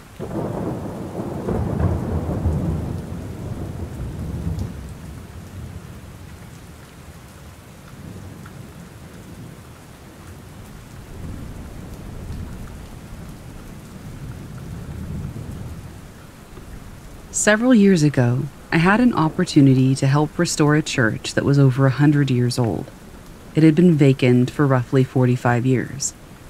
The church is attached to what once was a primary school, which had already been restored into office spaces. This was a no-brainer, since it was literally a couple of blocks away from my house, under the table, and the responsibilities were incredibly easy. Since the church had been empty for years, we only worked during the day, since the electrical system had yet to be installed. But during the days I would work, I would always see movement out of my peripheral vision, but nothing was there when I would look in that direction. This happened a lot, to the point where I had become accustomed to it. This all changed a few months later, when the building became operational, as we converted the church to an event hall designed for any event you'd pay for. Well, after business hours one evening, I get a call from a tenant saying that something was making noise in the basement of the church. Since the power hadn't been installed to the basement at this point, I made sure to grab my brand new charged flashlight and keys to see what was happening. As soon as I got to the basement door, I could hear what sounded like power tools running. I go in and start making my way through a pitch-black labyrinth of a basement toward the noise. I find the cause of the noise, which was an air compressor. I know they bleed air at times, but I made sure that I bled all the air before I left earlier that day, and I unplugged it. I looked to see if somebody had plugged it in after me, but it was still unplugged. At this moment, my brand new flashlight starts to flicker, and another unplugged power tool turns on behind me. When I turned around to shine my fading light at it, the light went out completely. I got out of that basement so fast, through complete darkness, toward the door. I get out and I see the tenant is standing at the door with a puzzled look on her face. She asks what was wrong, as I'm out of breath and clearly freaked out. I tell her what happened, and she smirks and says that doesn't surprise her at all. She's lived in the neighborhood her entire life and tells me that as a child she attended the school and church. She then tells me a story of a woman who held the last wedding in the church before it shut down. It was a sad story because the woman was stood up on her wedding day and ultimately took her own life because of it. After that night in the basement, the paranormal activity happened more and more often. It got to the point where a coworker fell off a ladder. This ladder was always secured, and he'd been up and down it 100 times. When I asked him what happened, he said that he felt like he was pushed. There were even times when the movement that I had always seen started to take shape. Instead of a blur, I started to see a person standing there, but still nothing there when I looked in that direction. What finally pushed me over the edge was the night I guess you can say I met her. Since events were always held there, I would always lock up afterwards. After an overnight booking, I ran into the guests as they were leaving. A gentleman asks me if there were any other people in the building that night. I said no, as we make sure the office part of the building is vacant during overnight bookings. He proceeded to tell me that he heard yelling from the basement and footsteps on the balcony. I assured him that they were the only ones there, and I began to lock up the building. As I'm locking the doors, I hear faintly what the gentleman was referencing. I could hear footsteps in the balcony, and I yelled out, "Is anyone still here?" I didn't get an answer, but at this point I was ready to go. What I hated most about locking up is the light switch is nowhere near the door, so you'd have to shut off the lights and then walk about 30 feet to the door in total darkness. I shut off the light and immediately sprinted toward the door. As I reach for the door, I hear footsteps behind me and a muffled voice say, "Leave." I didn't stop to see what it was. I made my way to the glass entry doors and to the other side as fast as I could. As I'm locking the door, I see movement inside the church. I look up and I see a ghostly or shadow-like figure standing where the altar once was. I quickly looked down to ensure that I had locked the door, and by the time I looked back up, the shadowy figure was now making its way to the glass doors. I honestly don't remember if I locked the door or not, because I immediately got out of there. After that night, I made sure that I never entered that building after dark again. Needless to say, I quit shortly thereafter.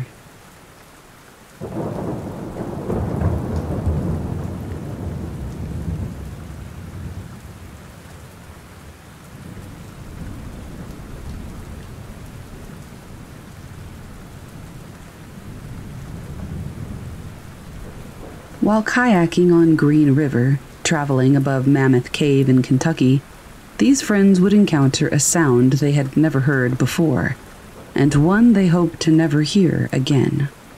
Here's their story. A few years ago, my friends and I went on a 45-mile, 3-night kayaking trip down the Green River in Kentucky, which runs above the Mammoth Cave System, the world's longest known cave system, with more than 400 miles of surveyed passageways. We brought everything we needed in our kayaks and one canoe: food, tents, water filtration, etc., and camped each night on the riverbank when it started getting dark, and we found level enough ground most of the time. The first night was uneventful, except to say that there is nothing like a wall of fireflies against a mountainous black tree line at night in the middle of nowhere. Beautiful. The second day around sunset, after a long day of kayaking and baking in the July heat, we came upon a stream on the bank that opened up into a large ravine. The stream, as we found out, was a cave spring, pouring out blue, freezing cold cave water into a lagoon, about 30 feet wide, and so deep that the blue water turned black after a few feet.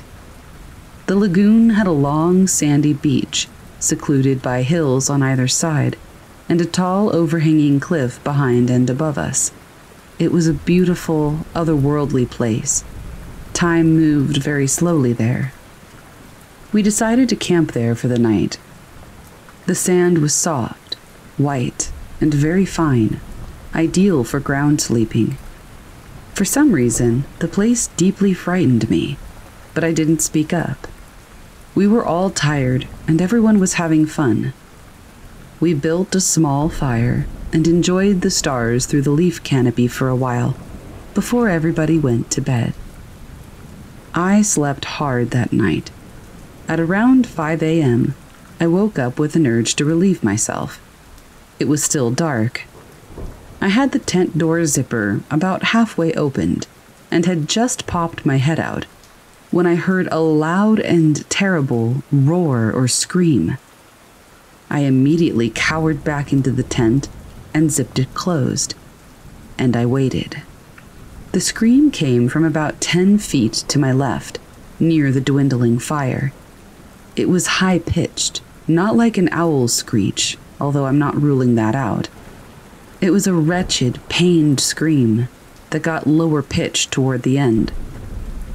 Being that we were in the middle of nowhere, Kentucky, most likely it was a fox or a boar or some kind of bird. Whatever it was, I lay awake for an hour, listening. I heard absolutely nothing. Granted, we were on a soft beach, but I didn't hear a single twig snap or leaf crinkle when whatever it was finally shuffled away. It was bizarre. I should mention at this time that up the beach and off to the side of the lagoon was a small, dry cave opening, maybe 3 feet wide. I cannot say with any certainty that it was not some ancient, cave-dwelling creature that surfaced to investigate our camp. I somehow fell back asleep and awoke the next morning shaken.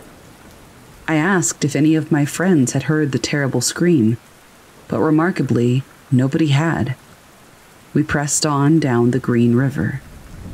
The third night, at dusk, we came upon a large rocky beach. We pulled our boats ashore and decided that this would have to do, as we didn't want to go any farther downriver and risk being stuck on the water at dark. This rocky beach was where the river split in two, and, in the middle, formed a collection of pale rocks, tall grass and dried-out wood, a desolate pile of muck the size of a football field. The landmass was covered in jumping sand spiders and tiny frogs. Again, otherworldly. We set up camp, ate, and all went to bed around the same time. It was silent for probably 20 or 30 minutes, I'm not sure. I was asleep, as the others most likely were as well. Suddenly, my dream was interrupted by what sounded like a booming, loud, mechanical, wooden beast. I awoke and shot straight up. It was truly the loudest thing I have ever heard. It sounded like a massive bulldozer tearing down a huge steel and wood building. Then came a boom, followed by its echo throughout the river valley. The animals shifted, and the birds flew away. We were all awoken by the crash and yelling in confusion to each other in our tents. Nothing but silence followed outside our tents, and nobody was particularly willing to shine a flashlight toward the woods. Eventually, we all decided it had to have been a falling tree, and we went back to sleep. The next morning, I thought about it some more. It didn't sound like just a falling tree. I must stress that it had a metallic quality, and it was projected purposefully. It almost sounded like a roar. In the morning light, we found no evidence of anything out of the ordinary, nor any obvious fallen trees that could have made such a loud sound. So, we packed up and headed out onto the river one last time to go home. My friends and I still talk about that trip and all the strange things that happened. We did the same kayak trip a couple of years later, and nothing out of the ordinary happened at all. No mysterious forest noises, to both my disappointment and relief.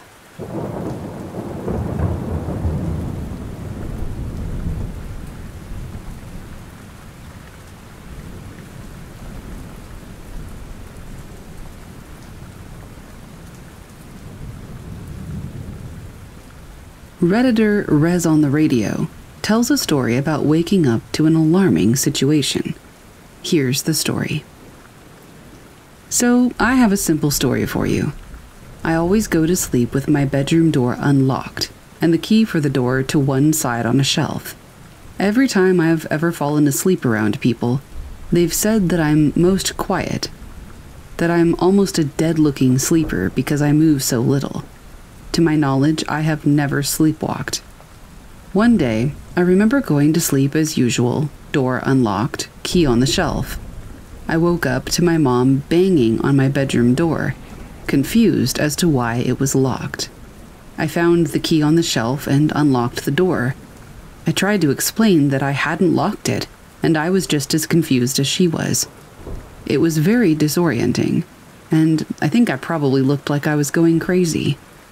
It's something that I've wondered about a lot in my life. I don't think I'll ever get an answer as to how I woke up with my door locked from the inside when I was the only one in there.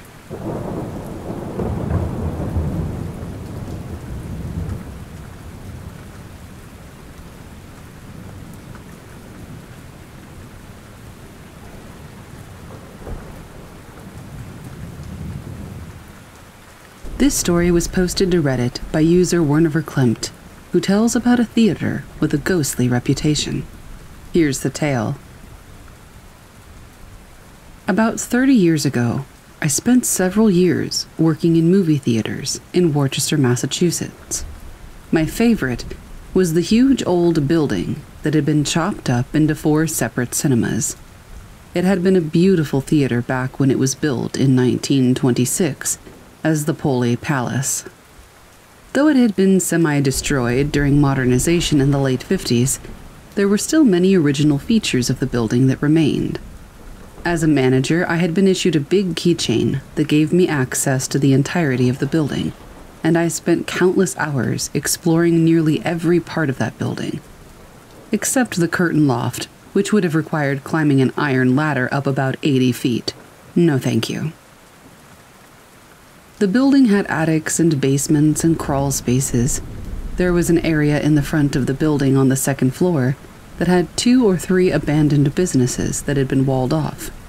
There was a music store and a ballet studio and maybe an office. There was also a bathroom.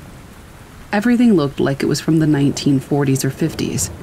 Faded wallpaper with ballerina motif, a peeling mirror on the wall. In another section of the building was the old manager's office, with high ceilings and crown molding, and a beautiful stained glass window that I believe dated back to 1912, and had previously been part of an adjacent theater. There was still an old safe in the office. I found a newspaper article in the public library from 1942 or 44 that detailed an armed robbery when 2 men had tied up the managers in the office and robbed the safe. One of those men was later executed in the electric chair for an unrelated crime. We used the old manager's office to store giant 30-gallon bags of popcorn. There was also a sort of crawl space under the box office that was accessible by lifting a hinged plywood panel and climbing over a 4-foot wall. On the other side were the remains of a couple of basement rooms with broken concrete and bricks strewn about. In one of those rooms, I found an old flared Coca-Cola glass in perfect condition. I kept it for years. I also found a deck of cards in a handmade leather pouch with a snap closure, fashioned out of a buffalo nickel. There were also old dressing rooms with makeup mirrors and light bulbs. The paint was peeling off the walls in potato chip-sized flakes. As you can surmise, the building was purported to be haunted. The head manager claimed to have had ghostly experiences, so I'll start there, I guess. When the building was remodeled in the late 1950s, the men's room in the basement was converted into the manager's office. One night, while closing up, the manager, my boss, made his way up to the stairs to the main lobby. As he emerged, something caught his eye. Way up by the ornate 30-foot ceiling, he saw an apparition floating there. It disappeared into the ceiling. Terrified, he ran back down the stairs and hid in the office until daylight. Another time, he was again working late. There were several arcade machines in an area of the lobby, and they were normally powered off when the last shows were in. As he climbed the stairs, he heard all of the machines making their electronic bleeps and bloops. He was annoyed that the usher had clearly failed to turn off the machines before punching out, and realized that he would have to go do it himself. As soon as he opened the door, though, the noises stopped dead. Looking across the lobby from where he emerged, the machines were all dark. They were indeed powered off. A projectionist claimed that he looked out of the booth window one night in the big theater upstairs while shutting things down, and saw a face looking in at him. I take those stories with a grain of salt. I was always skeptical of those based on the sources, but here's my experience. I was obsessed with the history of the building and would research newspaper archives for articles about it. There were rumors that a stagehand had died there in an accident during the time that it had been a vaudeville theater. I was never able to confirm that. I had talked about the building to my mother, and she, in turn, happened to discuss it with a woman that she worked with.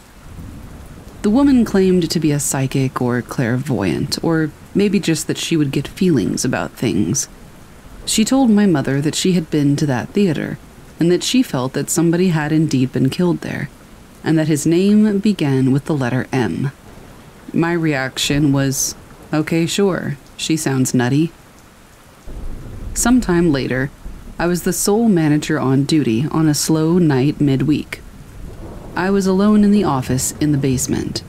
The 7 o'clock shows were in, and I was doing paperwork. The intercom buzzed. It was the box office cashier calling to tell me that I had a phone call. I asked who it was, and she said that she didn't know. I hung up the intercom and pushed the button for the main incoming line where the call was holding. The earpiece erupted with loud, close squealing and static.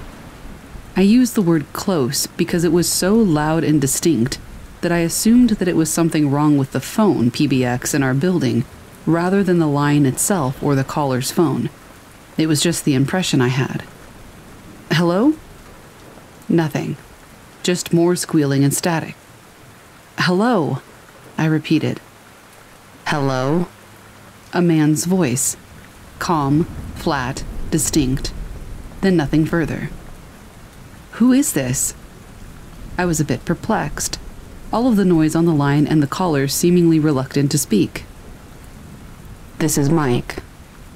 Calm, quiet, not shouting over the noise of the line like he couldn't even hear it. Quite audible and clear, then nothing but the awful squealing and static. I waited a few seconds for the caller to continue. After all, he called me. Presumably there was a reason. But nothing. "Mike who?" I said, feeling a little bit impatient. Mike is a common name, and there were 2 Mikes employed there at the time. One of them had a fairly high-pitched voice that sounded nothing like the caller. It didn't sound like the other Mike either. The line abruptly went dead. Silent. The squealing and hissing stopped. I waited.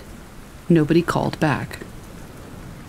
I called Sandy, the box office cashier, and asked her if they had asked for me personally or just to speak to the manager.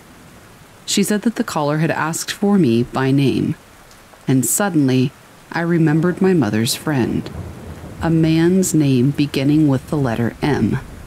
Mike. It never happened again, and the phone never made those noises again. No one ever confessed to some kind of a prank. And I never figured out who it was.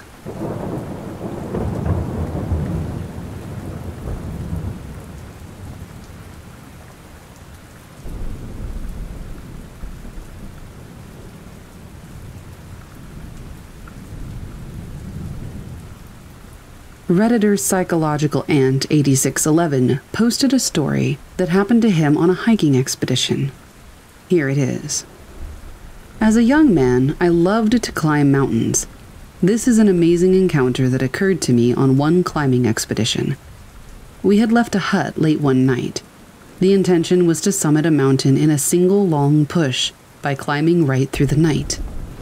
It was bad weather in the middle of winter, and there was deep snow. We were trying to find our way through a maze of crevasses on a glacier. I remember the howling winds and clouds moving rapidly through the sky as the bulk of the mountain loomed over us. There was a full moon, which would hide behind the clouds before emerging again. I remember seeing a man moving up the slope from below us. The first thing that struck me was that he didn't have a headlamp on. I yelled over the wind at my climbing partner, "Let's go talk to this guy." "What guy?" he shouted back. "That guy," I said, pointing down at the figure moving toward us.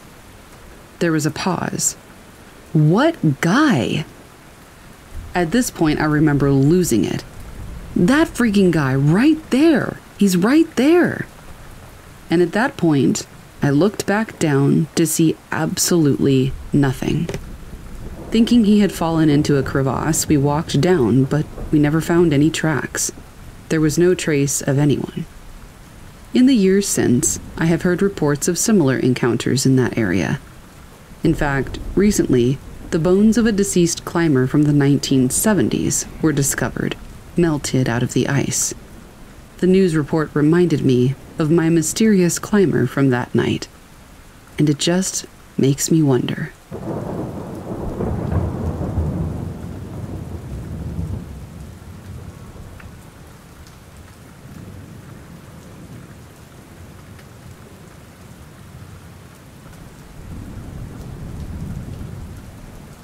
In Southeast Asian culture, there's a particular ghost or demon that has its head detached from its body. It floats around with the intestines floating around below it, and apparently it glows. If you're Cambodian, you would know it by the name of Arb or Ap. I believe in Thai it's called Krasue. You can Google it and get a good picture. Anyway, during high school, I was hanging out with a group of my friends who were all Southeast Asians. We were hanging out really late into the night, probably about 1 or 2 a.m., just drinking and overall just talking about random crap in the parking lot of an apartment complex. One of the guys, real tough dude that was physically bigger than us and never afraid to throw it down against others, had to go relieve himself. He went to the side of the apartments where there were no lights. After a minute or so, we just heard this loud yell of, "Oh shit!" Dude literally ran back to us with his pants still unbuttoned and unzipped, with his pants covered in urine. The look on his face was one of sheer terror. We asked him what had happened, and he told us that he saw an op floating around. Feeling pretty uneasy about the whole thing, the other guys pulled out their guns. We waited for not even 3 minutes before finally just heading back home. When the older folks in the complex heard about it, they mentioned that one of the residents was practicing some kind of black magic, and that maybe she had conjured it, but no one's ever really done anything about it. I mean, what can they do, right? Everybody suspected this girl, but no one really knows. The weird thing, though, is that she died later, and nobody ever knew why.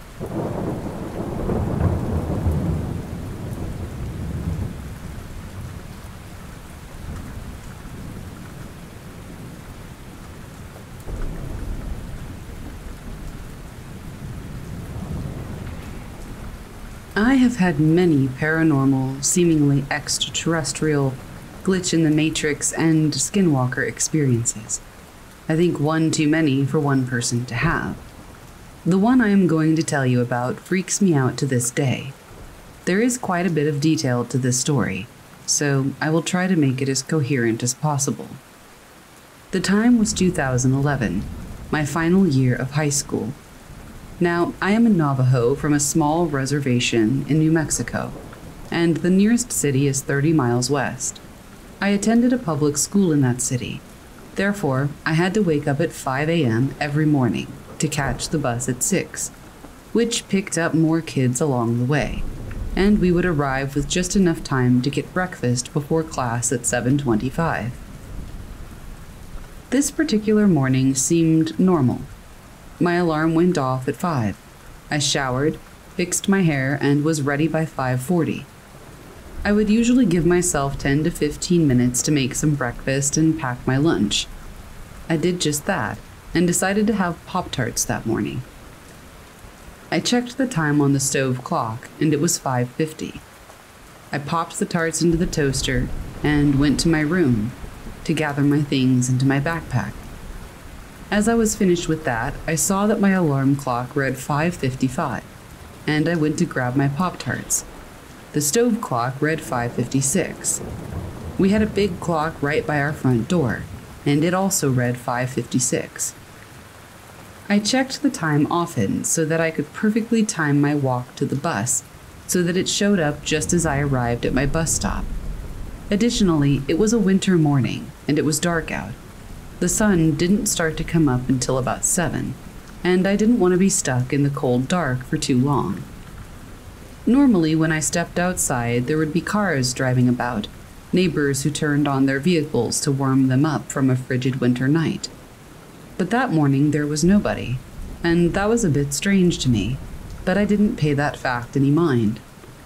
Now, since it's the reservation, aka the middle of nowhere, where I lived, there wasn't much light either. Few residents had streetlights in the cluster of homes where I lived. Unfortunately, the route that I walked every day had no streetlights, so the only lights I could see in the near pitch black were the ones at my back from our porch light in the north, a neighbor's porch light who lived 3 acres away in the southern direction, and the far-off lights of the city that lit the sky in the east. There were also the lights from the reservation clinic, which was about a mile south as well.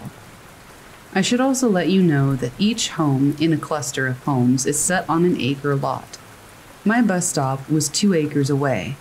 I would walk directly south to meet up with the only paved road, the highway, which met the dirt road in the east. From my home to that stop, it only took me a minute or two. When I stepped outside, nothing was astir, which, like I said, was really odd. However, I wasn't out there alone, because although it was almost pitch black, I saw the silhouette of a girl who caught the bus at the same time as I did, and at the same stop. Good, I thought, I'm not out here alone. I followed about 10 feet behind her. When we neared the stop, she veered off to the cattle guard, where she always sat to wait for the bus. I always sat on the porch steps of my uncle's house when the bus hadn't arrived yet, which was only about 5 to 10 yards from the bus stop. When I sat on those steps, I started to notice more and more things that were out of place. One of those was the fact that my uncle, an early riser who was always awake by 5, who always had his lights on by the time I was catching the bus, was not awake. He wasn't out having his morning coffee as usual. No lights, no sounds from inside his house. I thought maybe he's sleeping in today. Then the neighbor whose home was 3 acres away from mine, my uncle's next door neighbor, whose porch light was on, would normally have had their vehicle running, warming up by now, and their lights would be on, showing that somebody was awake and probably getting ready for work. But there were no signs of anybody being awake at all, and the truck wasn't on. Well, maybe they have the day off, I thought, still waiting for the bus. The other girl's silhouette I could see from the city lights that lit the sky to the east, and she was still sitting there and waiting as well. I was a little bit unsettled, but I didn't start to feel really creeped out until I started to hear the howls and yelps from what sounded to be a pack of coyotes that seemed to be only across the main highway. Since I didn't have a cell phone at the time, I had guessed that I was waiting for about 10 minutes.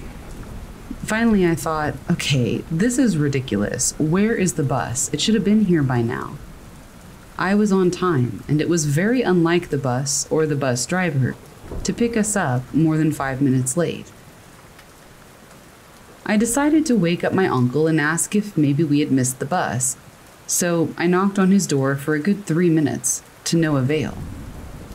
Then I just decided to walk over and ask the girl if she wanted to walk back to our homes together, since I was sufficiently weirded out by the events. As I neared her and where she sat, my eyesight adjusted in the darkness, and when I was within arm's reach, I saw that there was nobody there. I thought I was going crazy. My mind raced, and I felt panic and queasy in the pit of my stomach. All the creepy skinwalker and paranormal stories that I had heard over the years began to run amok in my mind. But what remains from those stories was that I was always told to never fear any of it. You should never be afraid of the evil things that lurk in the darkness, because your fear is their fuel. I decided not to panic and run home. Instead, I just walked briskly back home, still able to hear the whoops and calls from the nearby pack of coyotes, and trying to figure out what was going on. When I got inside, I went to my mom's room and asked to use her cell phone. Just as she was about to hand me her cell, she took a second glance at the screen and said, "It's 4 in the morning. What do you need my phone for?" Shock took hold of my body, and all I could do was stand there with my mouth wide open as she trailed her remark with, "Are you awake? Have you been sleepwalking?" I have never sleptwalked in my entire life, and my reply felt forced, like I had to convince her that I was awake. I ran back to the kitchen. The clock read 4 a.m. The clock by the front door read 4 a.m., and the alarm clock in my room read 4 a.m. I don't know anything about any of these types of sleep disorders, but I seriously think that there's no way for me to have gone through with my usual routine the way that I did asleep. Needless to say, I was sufficiently freaked out and crawled back into bed. So freaked out I didn't even take my shoes off. I fell asleep thinking of the whole situation, and ironically, I missed the bus that day. I told my third oldest sister, there are 4 of us and I'm the youngest, about what had happened. She was a little shocked at what she was hearing, and then she began to tell me of a dream she had before my experience. Now, her dreams we have begun to revere as visions of sorts, since she's had many of them end up coming true. Her earliest one, I remember, was when we were in elementary school, and my dad called and said that earlier in the day he was in a small airplane, and that they nearly crashed into the mountains near San Carlos, Arizona. She told us about a dream about being in an airplane in a heavily forested area, that the plane was about to crash but was able to land safely a few days before we got that call from our dad. Since then, she's had others, and some she tells us about, others she doesn't. Before I tell you about the dream, I must also tell you about a weird incident that happened to said sister at my eldest sister's house. This particular incident happened the summer preceding the winter. I had a weird experience. My sister, the dream visionary, would stay over at my eldest sister's house to help babysit my nephews. They would stay up very late, and one night or morning, because it was around 2 a.m., they heard a sort of banging in the back of the house. My sister and the nephew went out to check. When they opened the door, they saw 2 horses, one white and one brown, kicking with their hooves and hitting their heads against the big garbage bins, which were knocking into the house. It was as if they were trying to get in, but for what, we had no clue. To add to that weirdness, my sister's house is in a housing development that has 2 entrances, and since it's on the reservation, those entrances have cattle guards. So how could those 2 horses have gotten in? Anyway, they chased the horses out of the yard and they galloped off to who knows where. Anyway, back to her dream. She said that she was asleep at my eldest sister's house and woke up to the same banging noise that those horses had been making that night in the summer. She said she got up and walked to the front window and looked out past the blinds and saw those same horses standing just inches from her on the other side of the window. Then she saw the 2 horses shape-shift into people, an in-law and his son. They had menacing looks on their faces, and she said she felt that they were pure evil. She yelled at them to go away, and as soon as she turned away, she saw me, sleepwalking toward the back door. She went to grab me to put me back in bed, but as she got closer, she saw that the back door was wide open and that the son was beckoning me to follow him, to go outside. As I took a few steps out the door, she pulled me back inside, slammed and locked the door, and laid me back down, and that was where her dream ended. The story, however, gets creepier. After that weird time warp occurrence coupled with my sister's dream, my mom decided to take me to see a medicine man, to have a prayer ceremony. He said that it was a skinwalker who was messing with our family. He said that the skinwalker intended to destroy my mom's life, but that she was too strong, and that the harm it wished for her would then fall to her children, the weaker ones. And here I thought I was being pretty strong. Further, he said that the skinwalker impersonated the shadow of the girl who usually rode the bus with me, and was also the one who created the sounds of the coyotes. The skinwalker created an illusion to lure me outside, and that the skinwalker was someone within the family. After the prayer ceremony, he said that I should never repeat anything that he said, or even the events that occurred. I don't think a lot of people heed that, though. I don't know if you would call it a warning or advice from the medicine man, but a lot of Navajos, if you get close enough to them, and they're not super traditional, will tell you all about scary and weird skinwalker stories of their own. They're pretty common, and even the ones that caused them to have to get a prayer or ceremony done, they'll tell those too. And this story is mine.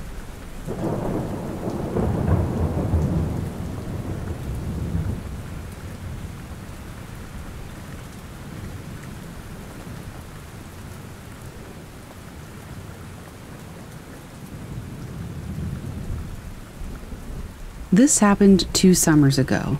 It's short, but confounding. I was with 2 friends in my truck. I was driving, and it was dark, but not necessarily late, probably about 10 p.m. We were traveling to Page, Arizona, Lake Powell area, from Durango, Colorado, and we had to pass through Kayenta, Arizona, part of the Navajo reservation. Now, I had been to Kayenta before several years prior with a friend of mine who grew up there. We spent an entire day just having a great time with his people, but as soon as the sun started dropping, his mother and grandmother were insisting that we get off the reservation before dark. I knew it had a reputation for the weird, as many reservations do at night. At least that's what I'm told. Flash forward to this trip, and my 2 friends and I are in the truck. It's a long, straight, unlit 2-lane road with classic red desert on both sides in the daylight anyway. Not that we could see that at night. There's another vehicle coming the opposite way, and there's no crossroad in that stretch. That's important, because right before we go past each other, something I can only describe as metallic went streaking right between us, perpendicular, like feet away from both of our bumpers. It looked to be about the size of an SUV, no lights or discernible shape, but it seemed smooth. It's a weird comparison, but that speeding bullet in Mario Kart is actually what came to mind when it happened. All three of us saw it, and I think the other people did too, because I saw them hit the brakes in the rear view. It was super weird, and I still don't really know how to explain it.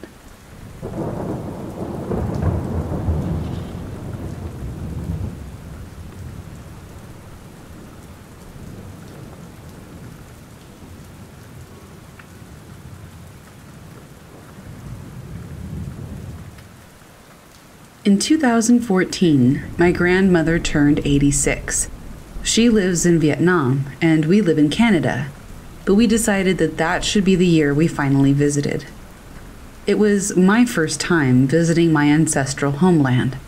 We've never really been able to afford a family trip to Vietnam before, but my mom convinced my dad, since she hadn't seen my grandmother, her mom, since 2006 when she visited us in Canada.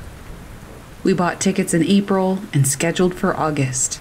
Unfortunately, my grandmother passed away in June. It sucked. Hard. Anyway, the Vietnamese have this superstition that for 49 days after someone dies, their spirit is still hanging around our mortal plane, waiting to be judged or reincarnated or whatever. So maybe 3 weeks after she died, one of my aunts was just tending to her market stall per usual. This frail old woman, most likely homeless, suddenly walks up to the stall. She starts talking to my aunt, saying something along the lines of, "I'm sorry, sweetheart. I didn't want to leave you all so early," speaking distinctly in a maternal tone, almost on the verge of tears. It was pretty shocking and unexpected, obviously. Right after she said that, the old woman's whole body shook. A couple of seconds later, this lady regained her senses, looked around kind of confused, and walked off. My aunt told us this when we visited in August, and I couldn't sleep that night, so thanks for that, Auntie. They also believe that my grandmother chose to speak to my aunt through the old woman, because frail, weak people close to death themselves are believed to be easier to take control of. That's about all I know about that, but I thought I'd share.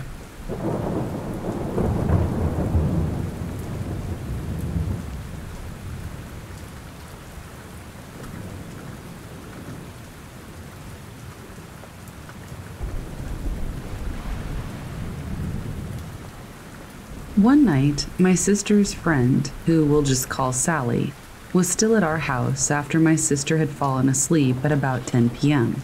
She asked me if I would walk her halfway home, and I said yes. It was just down a hill, and then you just walked one street, and then there was like a cut-to over to her street from there. But mind you, it's the middle of December, and it's really cold. So we walked to the stop sign, and we were both like, nope, and turned around, because it was freezing cold. We could easily beg my aunt to give her a ride, because it wasn't that far. So as we're walking back, we stopped at my next-door neighbor's house, which isn't actually occupied. It's completely rusted out. It's actually owned by a sheriff that comes by like once a week to work on it. It's been like that for about the last 3 years. But my old neighbor lived there for about 20 years before he finally sold it to the sheriff for like $5,000. Anyway, we stopped at the house because we kept hearing weird noises from the side of the house. It almost sounded like cats, so we started calling them. Then they started hissing in a weird way, and then we saw their legs. They were long and skinny and super pale. I don't know what it was, but we just ran to my house and we told my cousin's dad to go look. And he didn't, of course. Maybe it was just a weird cat, but those legs were so abnormal. I've never seen anything like it. And their sound changed when we became aware of it and started calling it. It was like as soon as whatever those things were knew that we knew they were there, their whole demeanor just changed. It was so weird.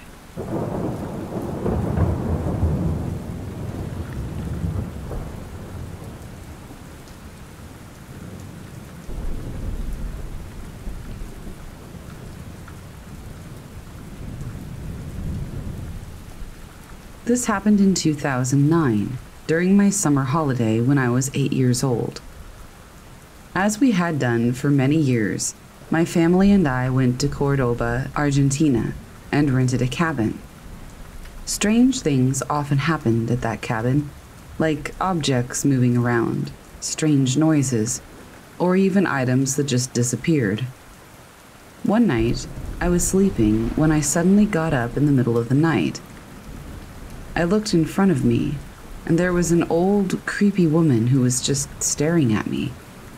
She didn't say a word, so I just closed my eyes, and when I opened them, she was gone.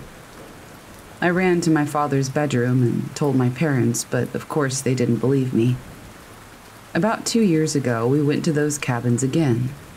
One day, I struck up a conversation with the owner, and he was telling me about some strange noises he had heard that night. Surprised, I told him about the creepy vision that I had had. He just answered, "You are not the first one that has happened to. Many people have reported having visions of an old woman or a girl who stares at them in the night."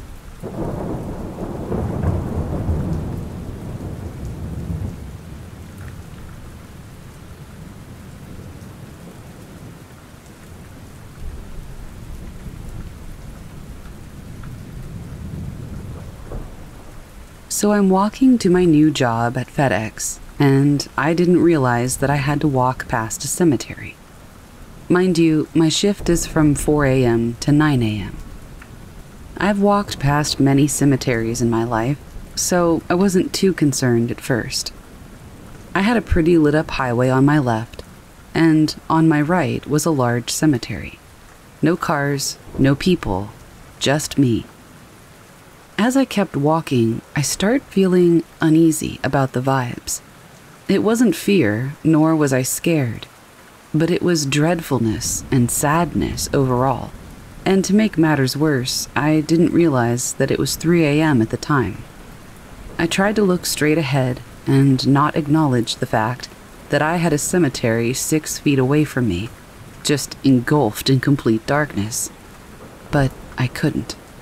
And I can't explain really what I felt, but it was just awful, like a heavy feeling of sadness, but it felt cold. After walking for 20 straight minutes and realizing I had another 15 to go, I decided to just go back home. As I started walking back, I started hearing the grass rustling, as if somebody was following me. Honestly, I think my mind was playing tricks. But the whole time, I felt like I was being watched. I've had a good amount of paranormal encounters in my life, so I'm familiar with this feeling. But I just felt so afraid at that point.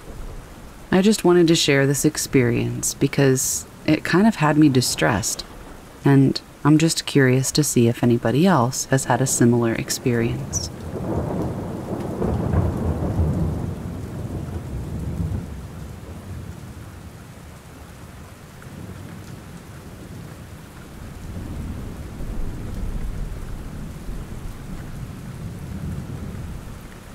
This happened just a couple of years ago.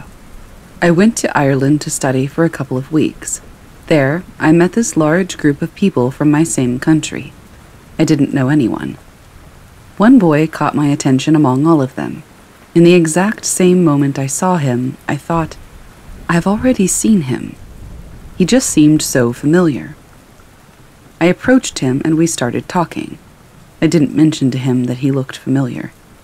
I found out that he lives really far from my city, in a region I have never visited, and that he has never visited my region either.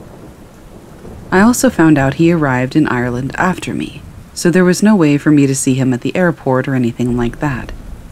Then, after some time chatting, he said, "Have we already met? I was thinking you look really familiar." That really freaked me out. We never figured out how it was possible to feel like we had met each other before, because we certainly never had.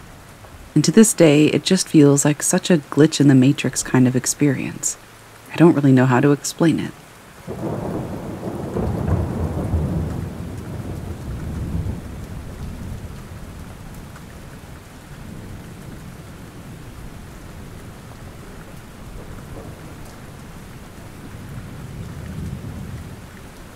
On May 3rd, 2017, my life was pretty similar to how it is now.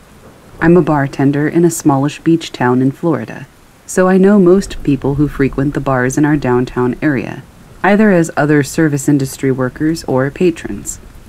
I also have always lived within walking distance to work and the strip of bars and restaurants. That being said, I was 23 at the time and constantly hung out with a pretty large group of friends and coworkers, and going out almost daily after work. Although this absolutely made no sense from the beginning, I thought for a while that there might be an explanation to what I experienced. If there is, I never got one.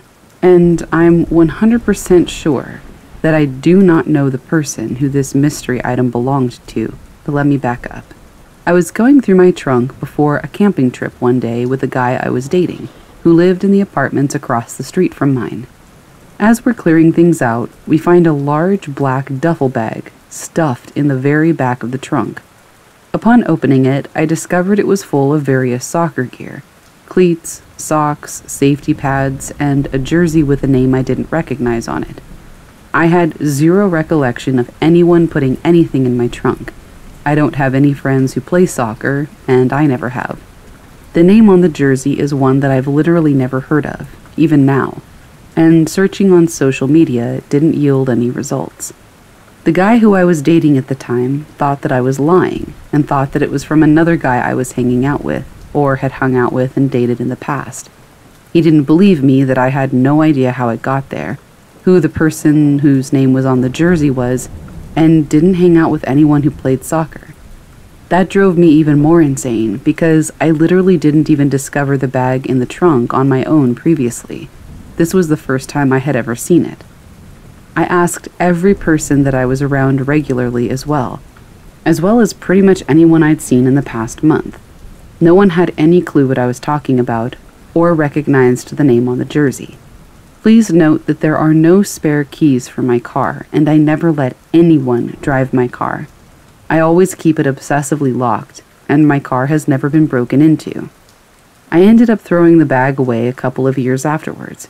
I kept it in my trunk forever, hoping that the mystery would solve itself eventually, but no. This will forever drive me nuts. To this day, I have no idea who that person is or how that stuff got into my trunk.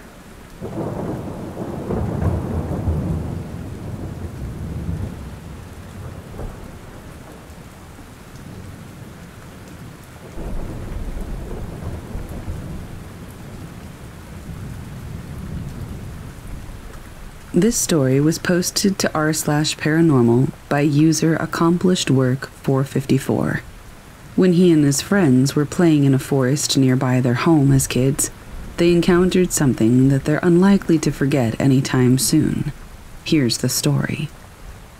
I'm from Ohio, in the United States.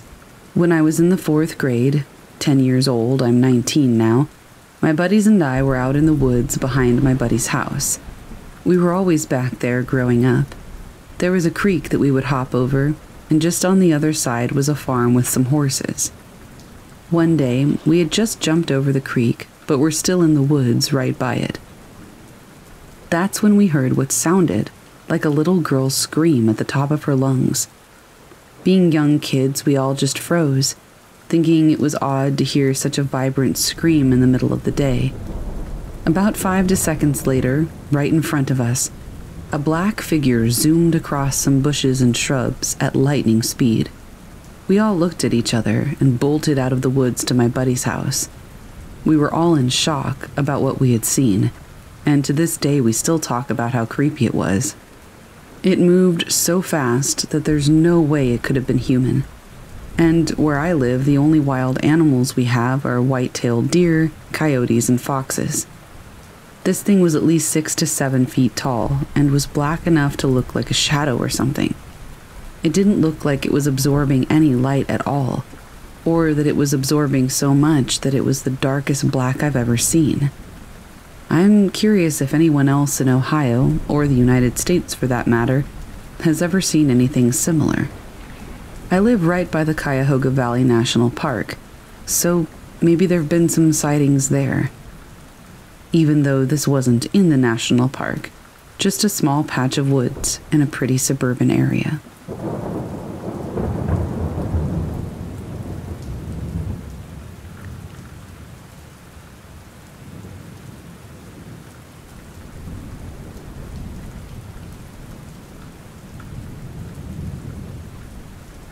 My best friend, I'll call her Gray, and I wanted to hang out, so we decided to go for a hike.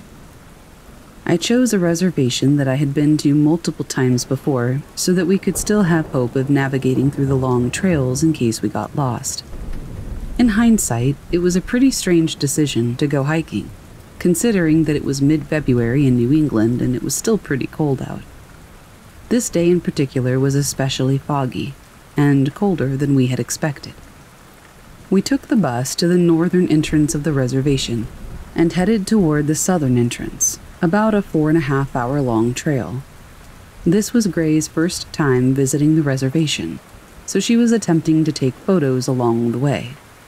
I say attempting because whenever she took her phone out, she would manage to snap a few photos before her phone would shut off and restart, probably because of the cold.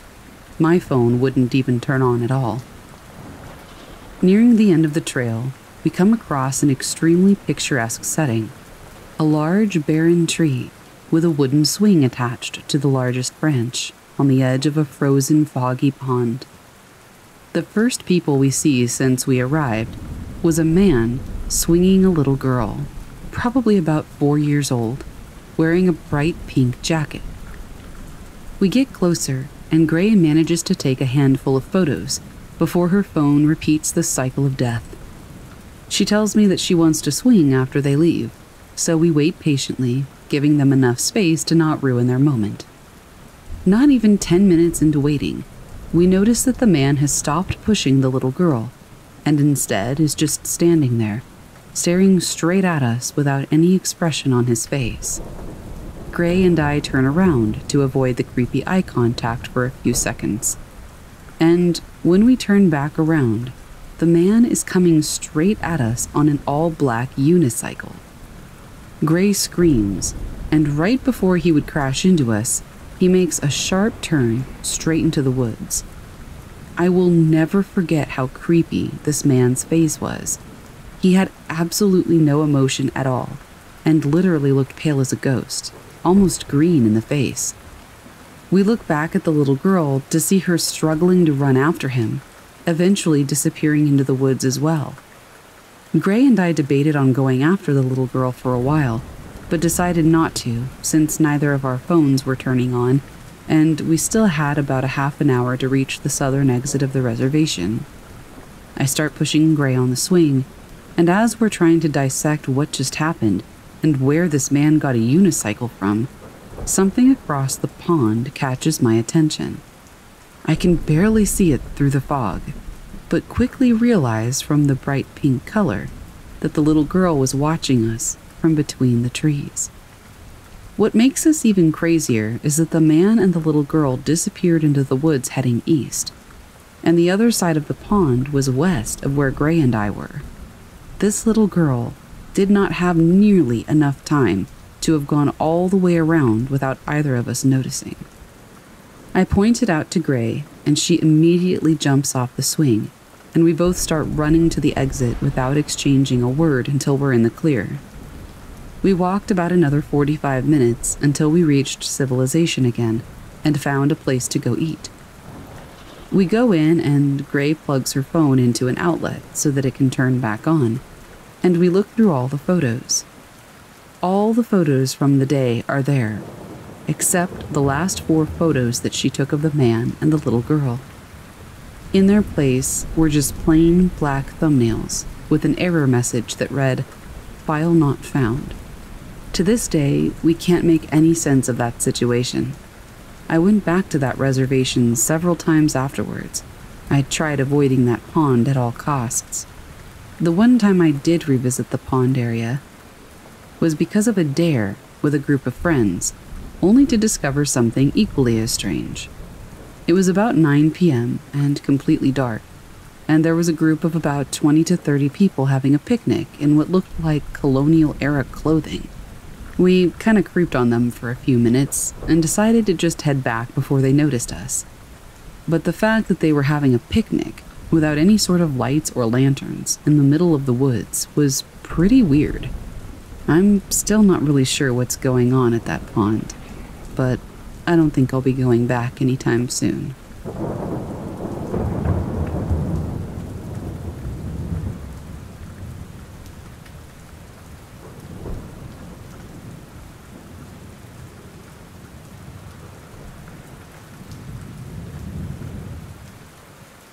Some friends and I recently visited an abandoned nursing home. We found all kinds of old, cool stuff, and it was really interesting walking around in there. We took a spirit box with us to see if we could get any interaction with ghosts.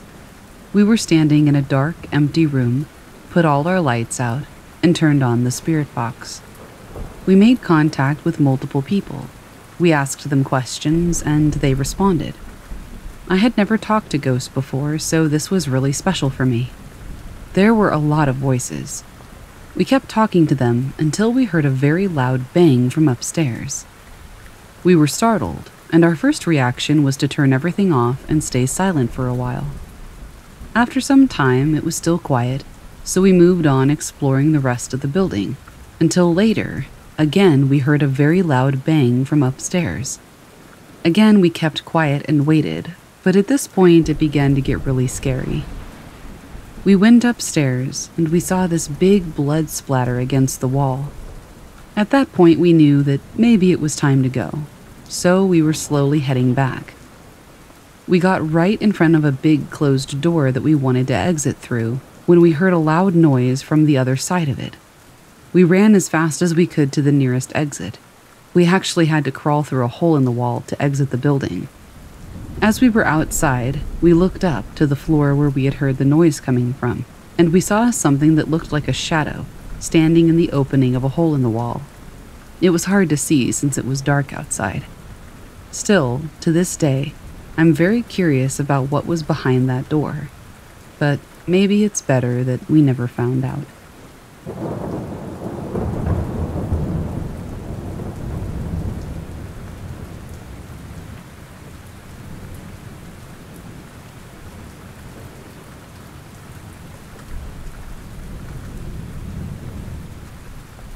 After the death of their grandfather, Redditor Omastorm had an encounter that startled and comforted them.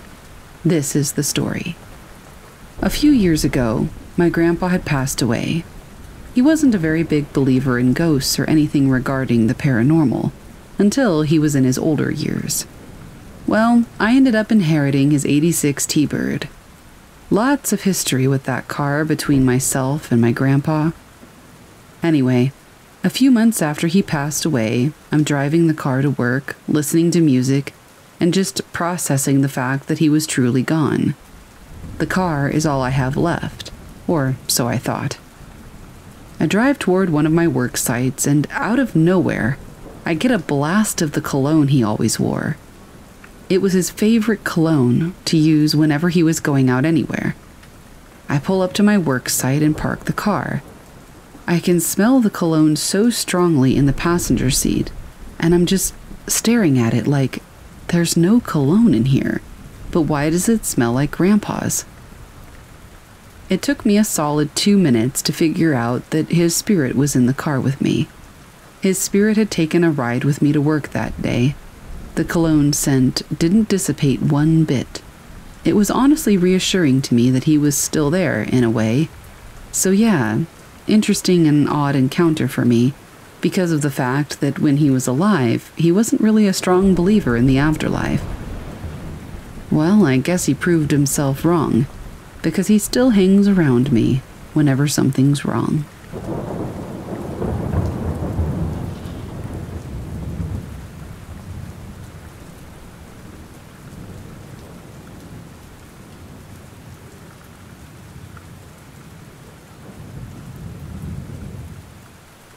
My name is Josh, and I am 26 years old. I was an only child, and I didn't have very many friends, so I spent a lot of time alone. When I was about 11, I moved in with my grandparents. They lived in a small town, pretty rural, and I spent most of my days, especially on the weekends, outside walking around. There was an old cemetery within walking distance of my grandparents' house that had graves dating back all the way to the late 1600s in the oldest section. The newest graves were no younger than the late 90s and early 2000s. It was pretty run down, since the newest graves, like I said, were in the 90s and 2000s. The oldest section was even more run down. I felt bad that these people were seemingly just forgotten, and nobody ever visited them. My grandma owned a flower shop, and she had a bunch of excess flowers, so I asked her if I could take some to put on some of the graves in the cemetery. She agreed, and I took about 4 bags full and walked to the cemetery. I got there and started walking around, putting flowers on all the graves. I went through the newest section, putting flowers on the graves without incident. I had gotten through about 4 graves in the oldest section when something just told me to look up. I looked up and saw a woman, just standing there, directly behind the grave that I had just put flowers on. She was smiling at me, and she seemed to be so happy. I stood face to face with her for about a minute, and then she disappeared. Then I went on putting flowers on the rest of the graves, and I left. I think maybe she was just happy that somebody was coming to visit. I don't know, but it was really special.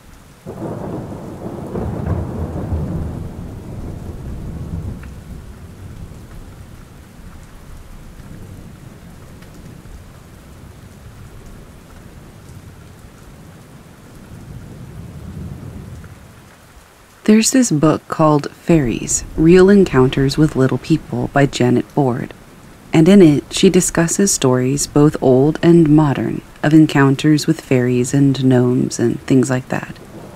There was this one that was written by a doctor in the late 1700s. He recounted a time when he was just a boy. He and several friends spotted gnomes dancing in a field. They were all holding handkerchiefs between them, like Moorish dancers.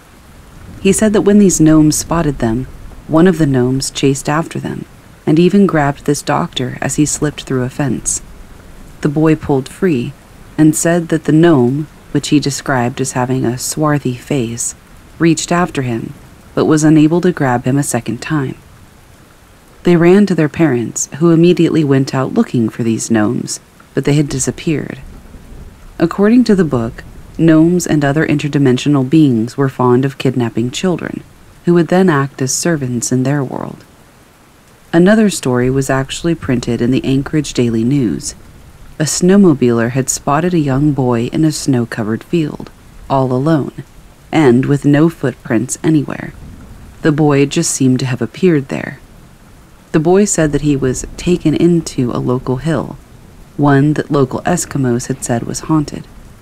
The boy said he found himself in a city and met a girl who had been kidnapped and brought there 40 years earlier. She asked the boy for help.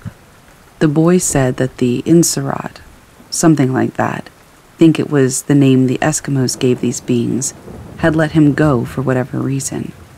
I find these stories really interesting, and I'm just curious if anyone else has experiences like these.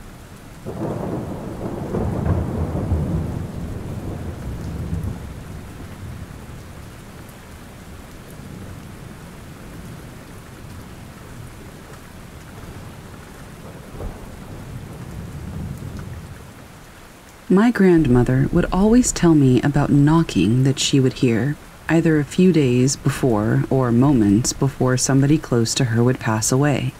It would usually be around 3 knocks, in no particular place. She said that she would sometimes hear it at the back door, behind the wall, or coming from outside. My grandmother had always kind of had this weird gift to see and experience things that were, I guess, paranormal for lack of a better word. She would always tell me her experiences, and me, being not the bravest person on earth, would get so scared I wouldn't be able to sleep well for days. I always thought the knocks were interesting whenever she told me about them, because not long after, it usually happened. Someone would die, or she would complain for days that she wasn't sleeping. Then the knocks would happen, as well as other weird things. I was very open to the idea of these knocks, due to the fact that evidently people sometimes passed away after, and I believed that things like that could happen. Last year, the 3 knocks happened to me. It was a Friday morning, and that entire week, my grandmother's sister, Sari, was fighting COVID in a hospital. Sari was the second closest thing to a grandmother for me, so I had a great love for her. I wouldn't say we were close, but there was that grandmotherly love that she had always given me. When I woke up, I was still between that state of being very sleepy, but also fully aware of my surroundings, as I wasn't asleep. I know that I had my back to the door of my room when I heard 3 faint but audible knocks on my door. I opened my mouth to say, "Yes?" and then it hit me like a train that I heard absolutely nobody walk to the door or open any of the doors we had in the hallway. And trust me when I say I have the loudest family, so I should have heard someone or something. My body froze, and a chill went right down my back. For a good minute, I was too terrified to move. I laid in bed for a while to listen if anybody would maybe walk away or open the door to confirm that it was indeed one of my family members. But nothing. Just silence after that. I even thought maybe it was my brother trying to scare me. But, long story short, exactly 3 days later after I heard the 3 knocks, my grandmother's sister, Sari, passed away in the morning. The whole experience freaked me out, and I still struggled to comprehend what happened, but it did. There's probably a logical explanation, but the fact that she died a while after really scared me, and it made me think about what my grandmother had always told me.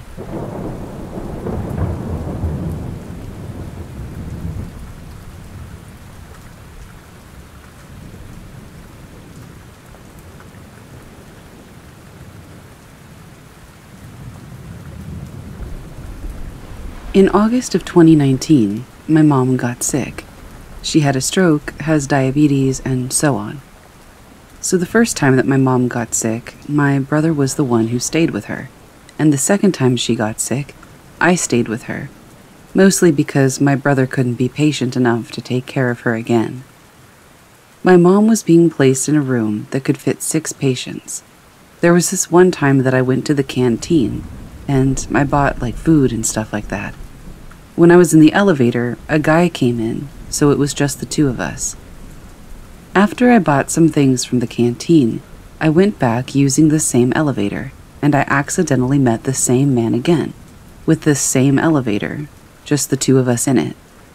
We talked a little bit before the elevator opened. When it did, we heard some people screaming and crying. He asked me, "What happened? Why are they screaming and crying like that?" I said, "I don't know. Maybe a patient just passed away. If yes, may they rest in peace." I barely heard him say, "Thank you," whispering. I didn't really pay any attention to it. I said goodbye to him, and I walked to my mom's room. After a little bit of conversation, I went back to my mom's room, and the crying and screaming voice was actually from that room. So I was kind of curious about who the person was that had passed.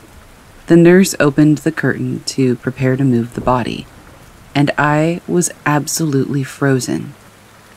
The person who had died was the guy that was talking to me in the elevator, and who had asked me what had happened. After that day, I had nightmares for a week, and now I'm always pretty paranoid whenever I go into an elevator. I don't know if this story is interesting to anyone else, but it definitely shook me up.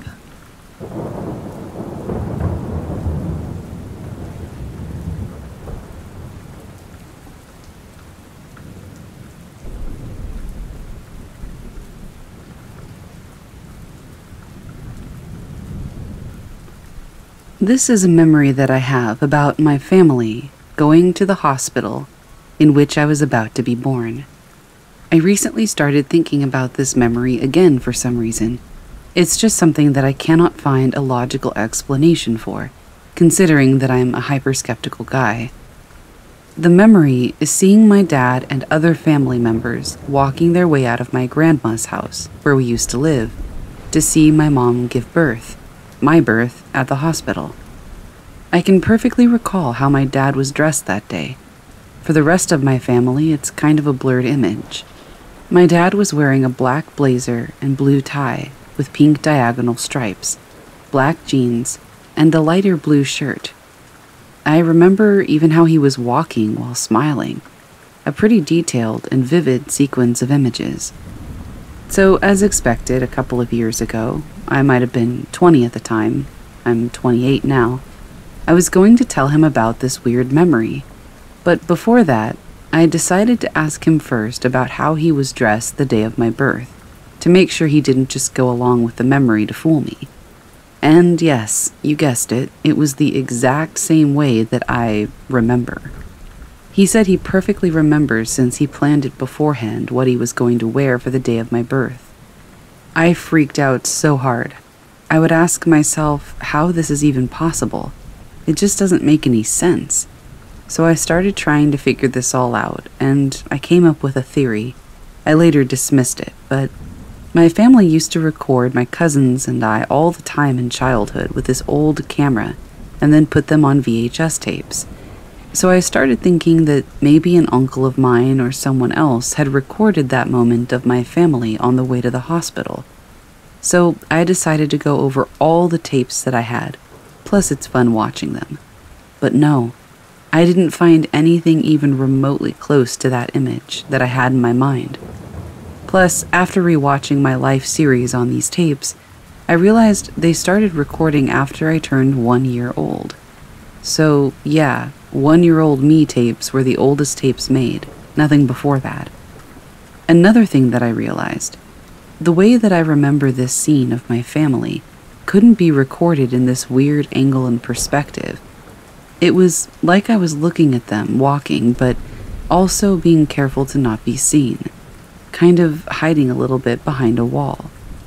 Kind of an odd way to record something, right? So that's my story about this weird yet accurate and vivid memory that I have before I was even born. I'm still trying to make sense out of it. Every time I start thinking about it, I can't stop until I sleep.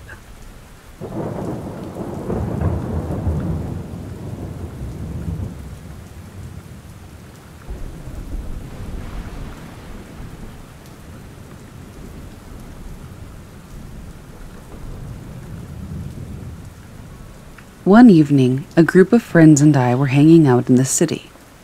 First, we went to a local restaurant, and then we went to a liquor store to buy alcohol. As we each threw in suggestions on where to hang out, one of my friends mentioned Stowe Lake, which is a small lake in San Francisco.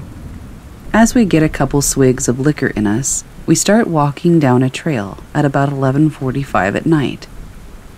First, we stopped at a creepy gazebo in the middle of the forest, and then we began to head toward the lake. I began to power walk and try to scare my friends down the path. I see a huge tree up ahead. As I was turning, right behind the tree, I noticed a small figure start to waddle away from me. I noticed a dark blue pointy hat, a red coat, and this figure was extremely short. This sucker started running and panting into a hole in the tree. It looked a little bit like a doorway. I didn't really want to stick around. I played it cool as if nothing had happened and returned to my group. And, of course, I never mentioned it to anyone. But I'm pretty sure I saw a gnome at Stowe Lake.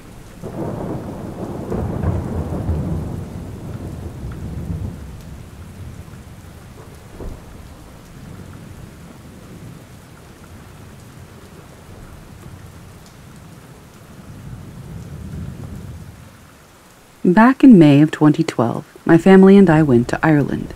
We were staying in a cottage in a rural area that was far away from any major city or town. 2 days before we were leaving, my cousin and I and her 2-year-old daughter, Maisie, were outside in the garden. Maisie had one of those interactive books for young kids that play nursery rhymes. Row your boat, hickory dickory, things like that, whenever you pressed a certain button. She was messing around, pressing multiple buttons, when she pressed a green one that was supposed to play Twinkle Twinkle Little Star, but it didn't. Instead, the book played a song that neither I nor her mother recognized. Even weirder, however, was the fact that Maisie began to sing one line toward the end of the song, which I remember being something like, "I will reach the Golden City to join the angel band." Her mother, of course, was shocked, as she was only 2 years old and was just beginning to talk. These words were extremely advanced for her vocabulary, even if she had only learned from memory. When I got home, I searched the lyrics Maisie had sung, and it turned out to be what I had speculated, a hymn, specifically one called The Pilgrim's Journey. None of our family was religious, and neither of us understood where Maisie had learnt the hymn, and even less why the book had played it in the first place. We tried pressing the green button again and again, but it never played the hymn again, just Twinkle Twinkle Little Star, as it was supposed to.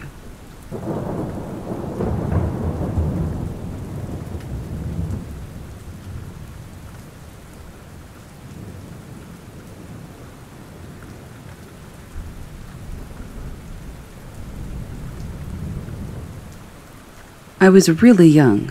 I can't remember how young, but I must have been under 6. I was at my grandparents', and they have an outside sauna in a building with a workshop next to it. I was with my grandpa, and we were talking about something as we entered the sauna. Then my grandpa goes to the heater to put logs in, or maybe to store them next to it. I can't really remember which. But I was facing the benches as we were talking. The next thing I know, there's a little gnome that peeked its head over and looked straight at me from a hole, where all the water goes onto the floor. It must have been only a second, because I stood still and silent, and then it just went away. I told my grandpa, but I don't know if he took it seriously. I didn't know how to feel. I was fascinated, but a little creeped out by it. Later, my grandpa told me something about gnomes living underground, as it is often in Finnish folklore, which made it even more mysterious to me. I know it wasn't a dream, because it shocked me and I remember it so clearly, and I was wide awake. I didn't know where to tell this story. I just thought it would be interesting to tell.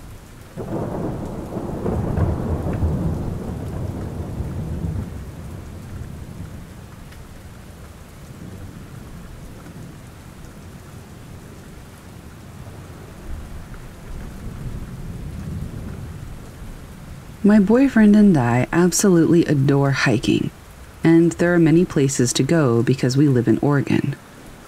Anyway, we decided to go hiking after 11 p.m. at night to one of the most used trails in our area. We had both been there multiple times throughout our lives, and neither of us were concerned about something happening. There was only one thing that we were kind of nervous about, and that was the wildfire that had just happened. We parked on the side of the road and walked to the start of the trail. Even though there was a fire path, it was actually very clean and stable. We started walking up the trail when we started talking about paranormal things. I know it was probably a terrible move on our side to talk about that sort of thing at night in the middle of the forest, but anyway. Now it is to be noted that we both had flashlights, very good ones, and we were both being very observant as to where we were on the path. as we got deeper into the conversation, we both realized in just a second that we weren't on a trail anymore, or anywhere near one. I mean, it was like in a blink of an eye. All of a sudden, I remember walking on the trail, and then we just weren't. I freaked out and told him that we needed to start backtracking, but thankfully, he said no, because we couldn't see any trail around us or anything that we recognized. I truly believe if we had tried to backtrack, I wouldn't be here telling you this story. He told me that we needed to start walking up the hill in hopes of either standing on a ledge to see where we were or to find another path. We walked for a while up the hill when thankfully we popped out on a fire road. We walked all the way down, terrified, and came out on the road about a mile from where our car was. It was a really strange experience, and I don't really have any explanation. I just know in my gut that it's a really good thing we didn't turn around.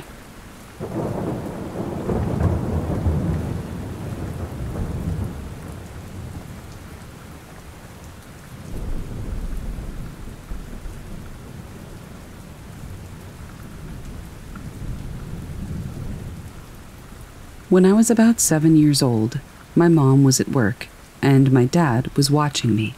I was an only child, and I didn't have any friends over at the time. I'm pretty sure my dad and I were playing with Barbies when we both heard 2 children laughing. Nothing malicious, just playful. Then, all of a sudden, we hear a loud thud coming from my bedroom. Naturally, my dad and I went to go check it out. All of the stuffed animals that I had on the bottom bunk were on the floor. I had a bunk bed, but the entire twin mattress wall was filled to the brim with stuffed animals. Every one was on the floor. Nothing could explain how they had fallen, other than perhaps the children we heard laughing seconds before had pushed them off. I had many experiences with the paranormal. We did live close to a funeral home and a cemetery, and this was just one of many things that happened when we lived there, but it's still one of my favorite stories.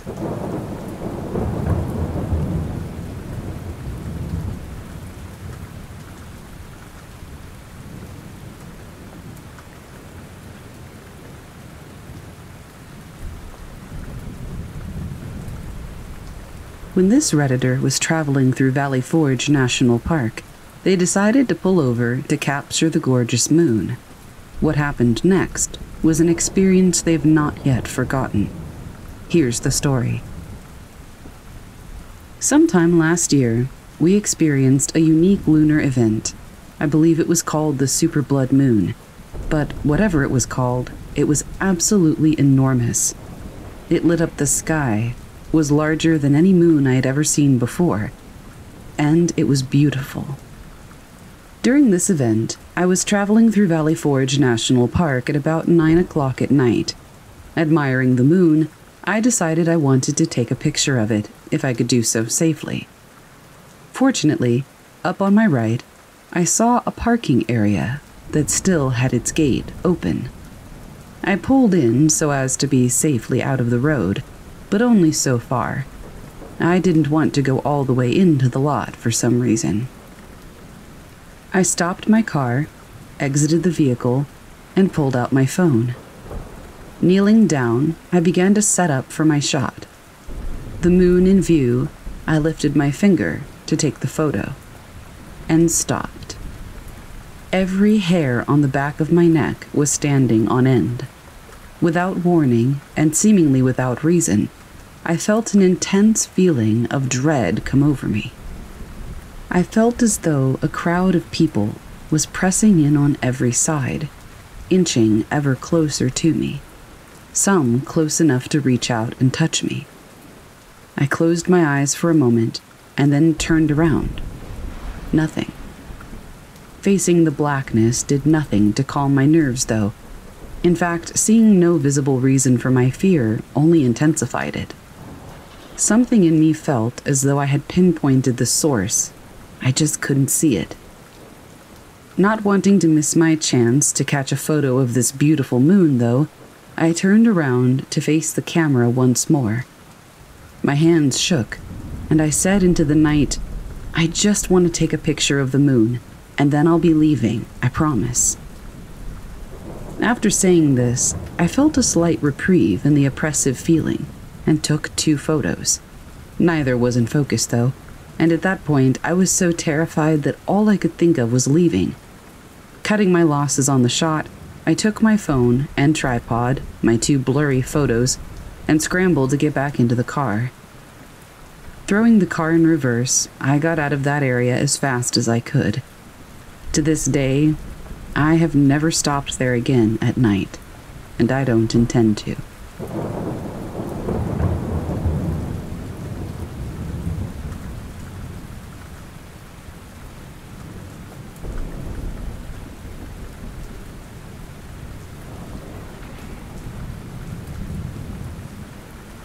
About 15 years ago, my old high school group decided that we were going to attempt to contact my friend Ben's biological dad. He had recently died before he got to know him. Now, Ben was absolutely wild. He wasn't scared easily. My high school sweetheart was with us, and he was absolutely terrified. I owned a necklace that had items placed on it for protection from spirits. To help ease his anxiety, I placed the necklace around his neck. We partook in the devil's lettuce and started our session giggling. I was no believer in Ouija boards. It didn't bother me one bit that we decided to do this in an abandoned church, deep in the woods, either. Only my boyfriend was terrified, which caused our friends to tease him mercilessly. The board was set up and we got serious. We had no idea, however, just how serious this was about to become. As the planchette moved to spell his father's name, I smiled, thinking that this was his closure. He was clearly doing it because he had refused to share the name beforehand. It had to be him. But looking into his eyes, I saw something I had never seen etched into his face. It was fear. I can't remember how it all went down, but suddenly the board was spinning, and it had spelled out murder. I was starting to feel cold, even in the heat. That's when it all went to crap. The pews, already broken, were shaking uncontrollably, even toppling over. We were in a back room that was essentially empty, but we ripped open the door to discover the pews falling over. It started a massive panic to get out of the building. As I was running, I realized my boyfriend wasn't with us in the woods. I turned back right as Ben and a few others pulled off in their cars. Once I re-entered the dilapidated church, my boyfriend was stuck, literally stuck to the floor, screaming. The building was still shaking. It was ice cold, and it felt like a sock had been shoved in my mouth. I remember my best friend helping me carry him out of the building. Within an instant, he had his wits about him and refused to talk about what happened. He looked like he'd just been through war. He opted to keep my protection necklace on, citing that the demon may follow one of us. We never really talked about what happened. That was very strange for my very open friend group. We knew it wasn't an earthquake, because we lived just about an hour below the Blue Ridge Mountains of Appalachia, and we never get quakes that could move furniture like that. And to be honest, I felt something dark around me, until a cleansing 11 years later, after the scariest haunting I'd ever experienced happened. I don't know what we released, or have any clue how it could have been a natural event. Something threw those church pews to pieces, and, needless to say, we never went back.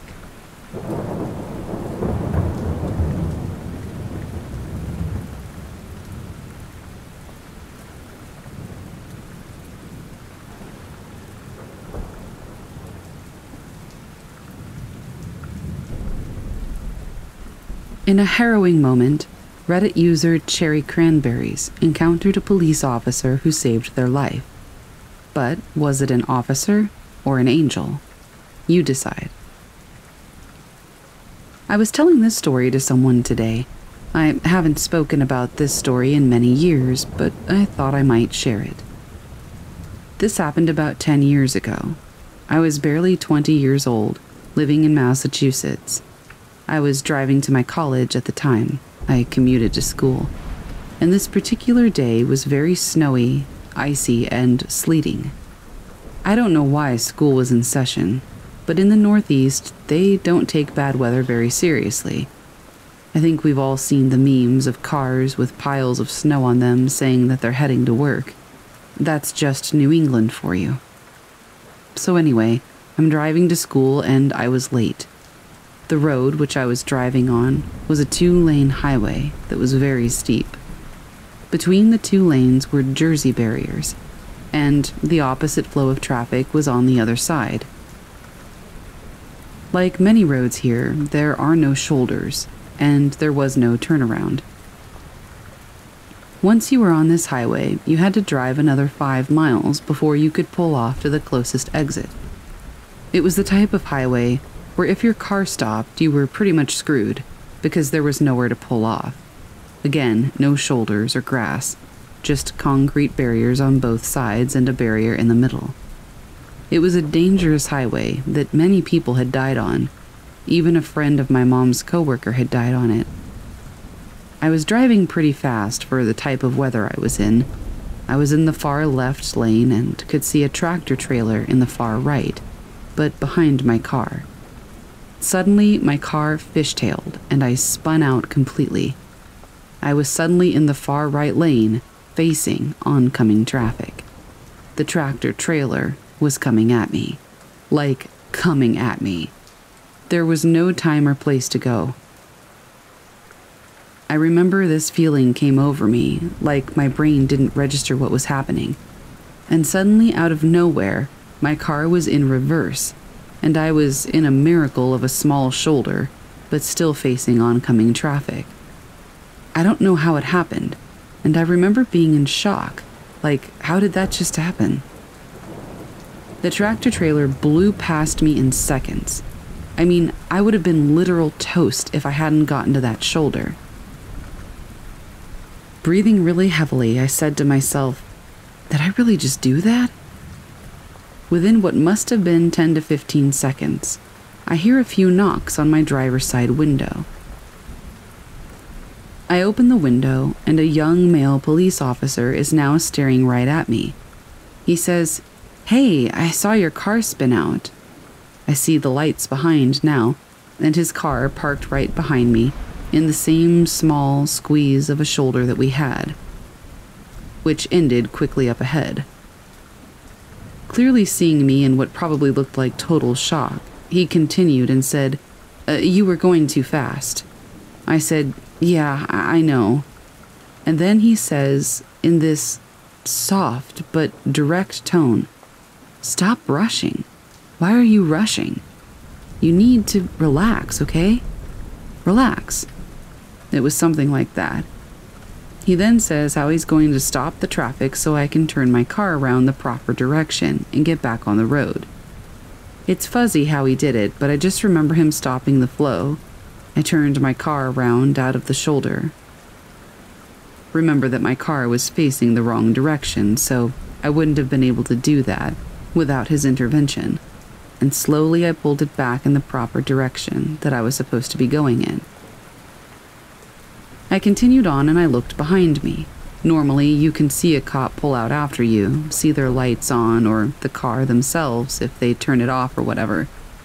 But all I saw were the cars that were waiting for me to drive.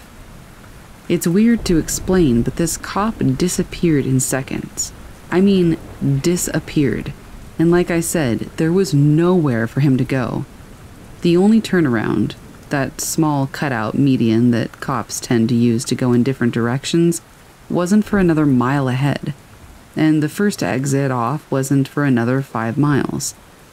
The small little shoulder ended up right where I was, and this cop was nowhere to be seen. It was so weird. I remember looking back several times in my mirror and saying out loud, "Where did he go?" It was so odd that I thought about it all day. I came home and told my parents what had happened. Of course, in shock that my car spun out in the opposite direction and I almost hit a tractor trailer, I told them exactly where this took place, how my car went into reverse. How, I have no recollection, and of the magical cop that showed up in 10 seconds and disappeared just as fast. My own parents thought that it was the strangest thing. I've told this story to a few people I know, and they've also thought it was weird. I think, and my parents agreed, that either that cop was sent by God at the exact moment I needed help, or he wasn't really a cop at all. It's been a decade, and I still think about this encounter. Without that man, I wouldn't have been able to get back onto the highway, unless I had taken a great risk or sat there in confusion and shock with the possibility of someone else hitting me, while snow, ice, and sleet fell on my car. It was a very peculiar and life-saving encounter, and whoever it was, I won't soon forget it.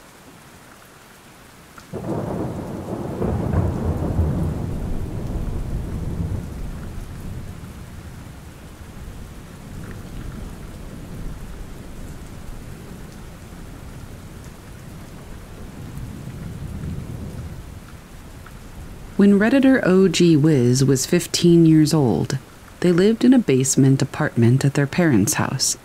What happened there stuck with them for the rest of their lives. Here's the story. My parents bought their house in 1996. The family that owned it before us renovated the basement to be an apartment complete with its own kitchen and bathroom. So obviously, at 15, I lived in the basement apartment. I stayed there until 2013. I had this TV stand that I used for storage space. It sat next to the bathroom door. It had a couple of old computers on it, some boxes of random junk, and a ton of DVD cases. They were all empty cases.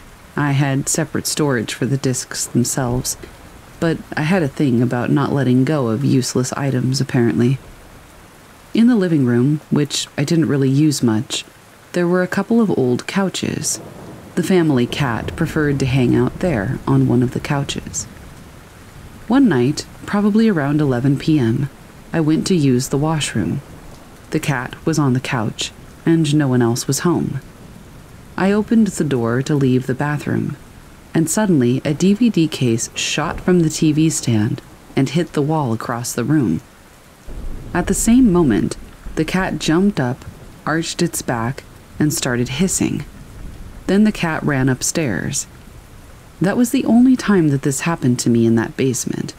And it's the only time that I ever saw that cat, who recently died at the age of 22, hiss or arch his back at anything.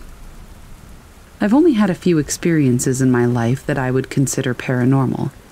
I don't really much believe in this stuff, to tell you the truth, but I could not figure out any other explanation for the DVD case flying across the room, or for the cat to act so out of character. I don't know what it was, but I believe that something was there that night.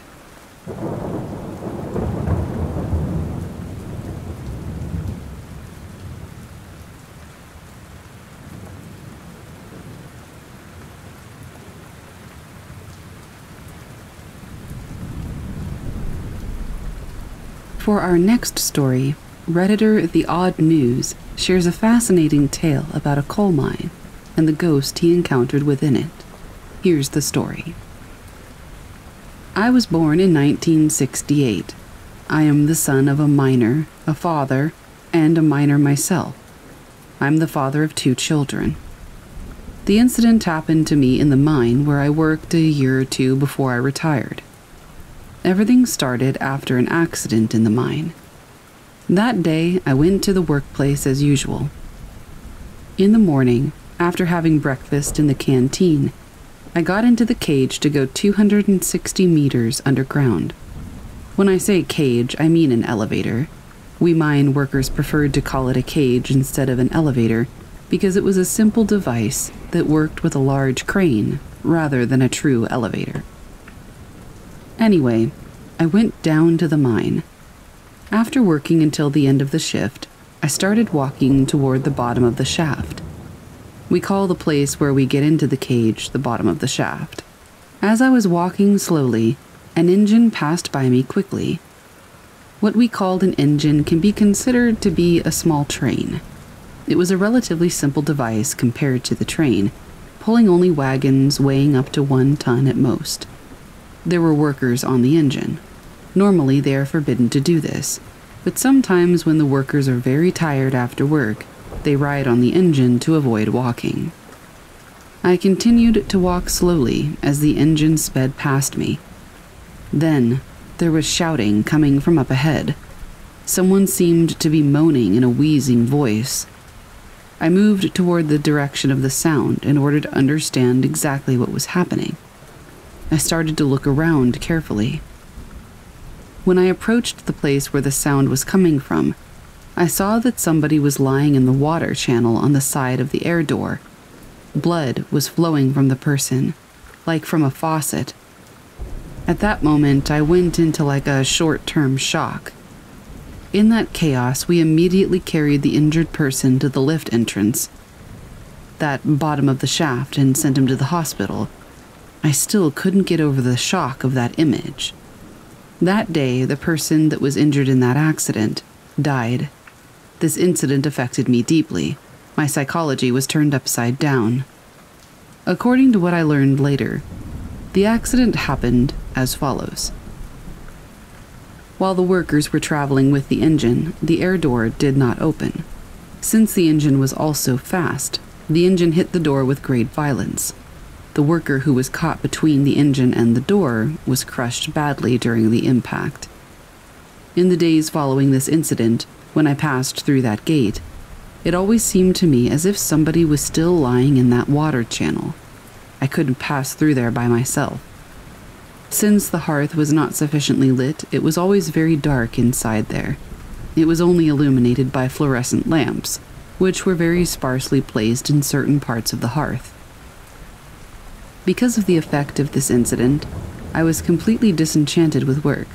I didn't feel like going to work at all, but I had to. Anyway, one day when I was at work again, I was the last one left at the end of the work in the area of the mine where we were all working in. When I looked around, everybody had left. I sat down somewhere. Such a weight fell on me that it seemed like a lifetime to go from there to the lift area. I said to myself, I'll just rest a little where I'm sitting and then I'll go. My eyes closed for a while. I was between sleep and wakefulness. I saw a man approaching me from up ahead, holding a lamp in his hand. There's no work left at the stove at this hour. I guess he stayed later, like me, I said to myself. That light that was approaching suddenly disappeared. Oh my gosh, where did this man go? I thought. Then I just thought, let me sit for 1 or 2 more minutes. Maybe the man who just disappeared will come back and we can go to the lift together. Then my eyes closed again. I don't know how much time passed, but suddenly I woke up with a very severe slap. But what a slap! I thought my neck was broken. I immediately recovered and looked around me. There was no one. It was impossible for somebody to hit me and run away and me not see them. For this reason, I started running toward the lift in fear and panic. That day, I didn't tell anybody about what happened. 1 or 2 weeks later, I was the last one again. This time, I hurried up and went straight to the lift entrance. As I sat down and waited for the lift to arrive, I noticed that something jet black was coming toward me. It had a hand lamp and a hard hat, but neither of them was lit. It was slowly approaching me. I called out, "Master, what's wrong? Did the lamp malfunction?" He didn't answer. Instead, it just kept coming toward me slowly. I felt such a strong sense of fear, and I didn't know why. I wanted to get up and leave. I even wanted to run away, but I was paralyzed. I couldn't move. Although he was very close to me, I couldn't see his face or body clearly. It was as if the man coming toward me was not a tangible substance, but a shadow, a silhouette. "Don't ever sleep on the hearth again," he said to me. I could feel the man's speech, not in my ears, but in my brain. He spoke to me almost telepathically. And then he disappeared. I had heard of such events from a few other people before, but I never believed it. At that moment, all those stories that I had heard went through my mind. I read all the prayers I knew. That black silhouette had not harmed me, but living that moment had further disrupted my already broken psychology. I couldn't get up from where I was sitting for another 1 to 2 minutes. After a while, I pulled myself together and walked away from there. When I told my friends what had happened to me, they didn't believe me.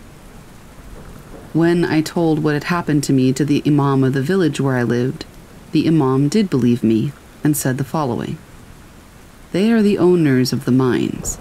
As you know, according to Islamic belief, the souls of martyrs can choose to stay in this world instead of going to the hereafter if they wish.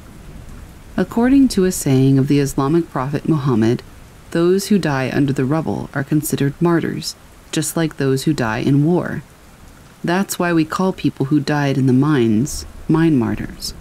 Most probably, that thing you saw in the mine was the spirit of a mine martyr, and it warned you. He wanted to protect you." After my visit to the imam, and after that day, I never slept in the mine again.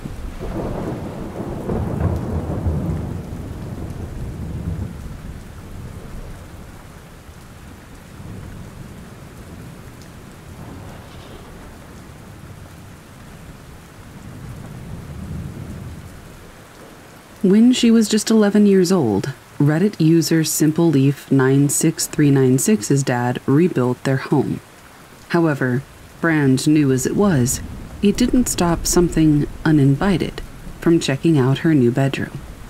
Here's the story. I grew up as an only child. My parents had my sister when I was 11. Before she was born, my dad rebuilt our bungalow into a huge 2-story house. Hence, no one had died in my new bedroom.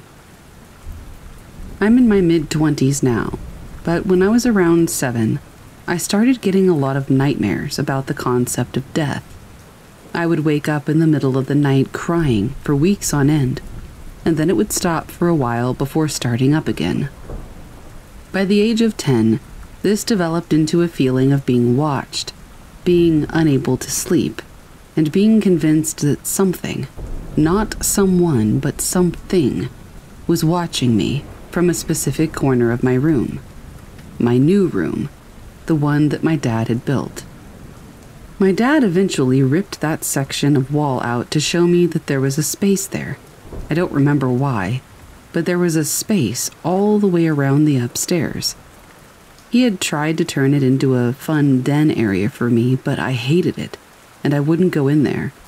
This continued until I was about 12, when I got my first smartphone. The iPhone was my dad's old one, but it worked just fine. That was until it got dark outside, and the phone would start typing random letters when I was texting or typing to someone. This only ever happened in my bedroom. As soon as I would go out of the room, it stopped. I told my dad, and he said that it must be damaged, and he bought me a new one for my 13th birthday. He believes in ghosts, but he couldn't explain what was happening in that room that he had built. The new phone did the same thing. I thought I was going mad. I bought some spell candles from a witchcraft museum when we went on holiday. I was about 14. I used them to politely ask whoever or whatever was there to please leave the house peacefully. This seemed to work, and I was perfectly okay in that room again. I slept fine, my phones were all fine as I upgraded and got new ones, and I moved out when I was 20. I went to visit my parents and stayed the night in my old room. Whatever was there when I was a child is back. That same corner, that same feeling, the same dark energy, the same creature. Except now I have an image of it, burned into my memory, despite never actually seeing it. It's a dark creature. It has some type of human shape, but very muscular, and it crawls around on all fours, legs bent behind it. Almost wolfish, but without a snout. It snarls and glares, dark red eyes with big black pupils, and it has horns as well. big horns curved back over its head. There's some type of red tinge to it, but I can't identify where it comes from. But there you go. That's my story. Believe me or don't, it doesn't matter to me. But I don't go into that room anymore when I see my parents. Not even in the daytime.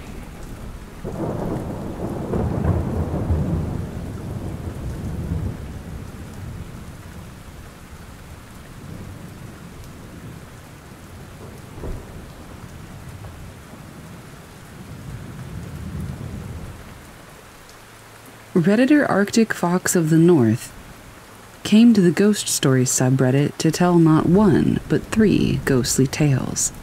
Let's hear what happened. So I've wanted somewhere to share my experiences, and figured here was as good as any.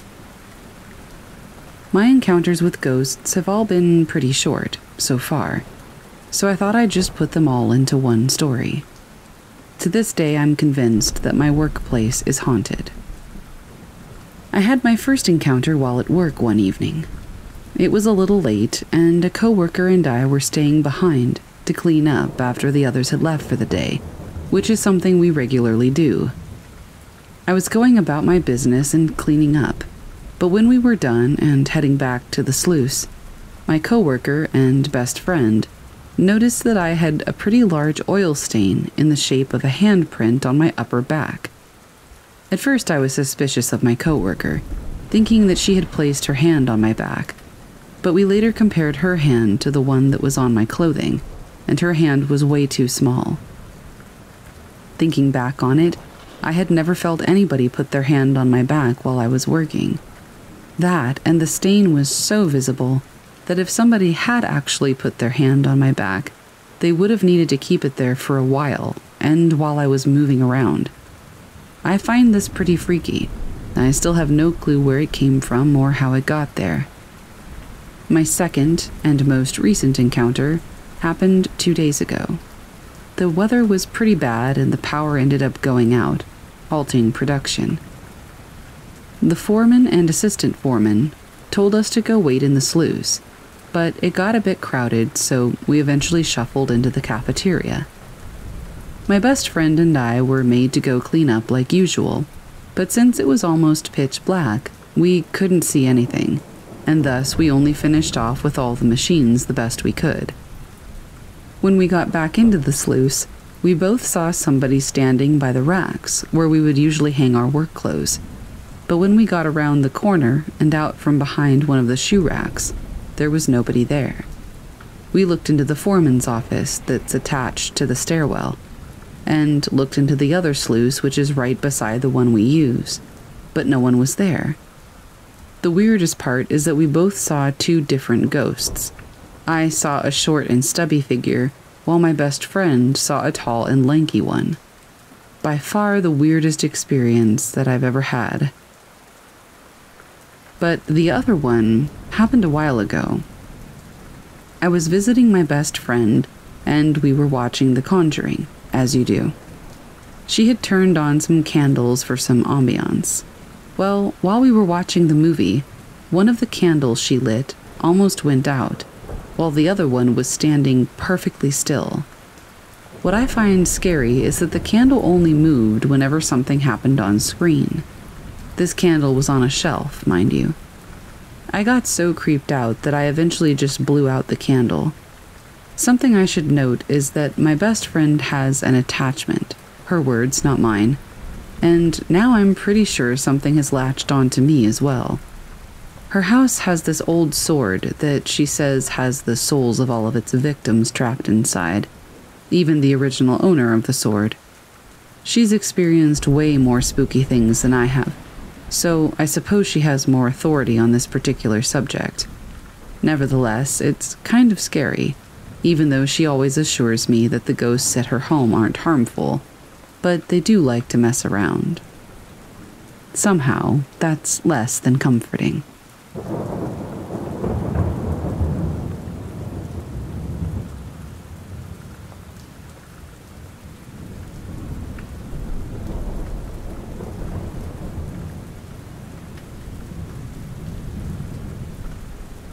Redditor OK Armadillo 3754 went out on a 2-week trip through Washington with his girlfriend. They decided not to plan anything and just see where the trip took them. They got a little bit more of the unplanned than they bargained for. This is their story. A couple of years ago, my girlfriend and I decided to take a 2-week trip to Washington State. One of the main goals of our trip was to plan virtually nothing. We wanted to take off, let adventure guide us, stop when we saw something cool, and go back home when it was time. So that's what we did. We started out and just made it up as we went along. It was incredible. First we visited Yakima, Washington. Then we traveled over to Seattle, wandered through Olympia, explored Bremerton, and eventually made it to Forks.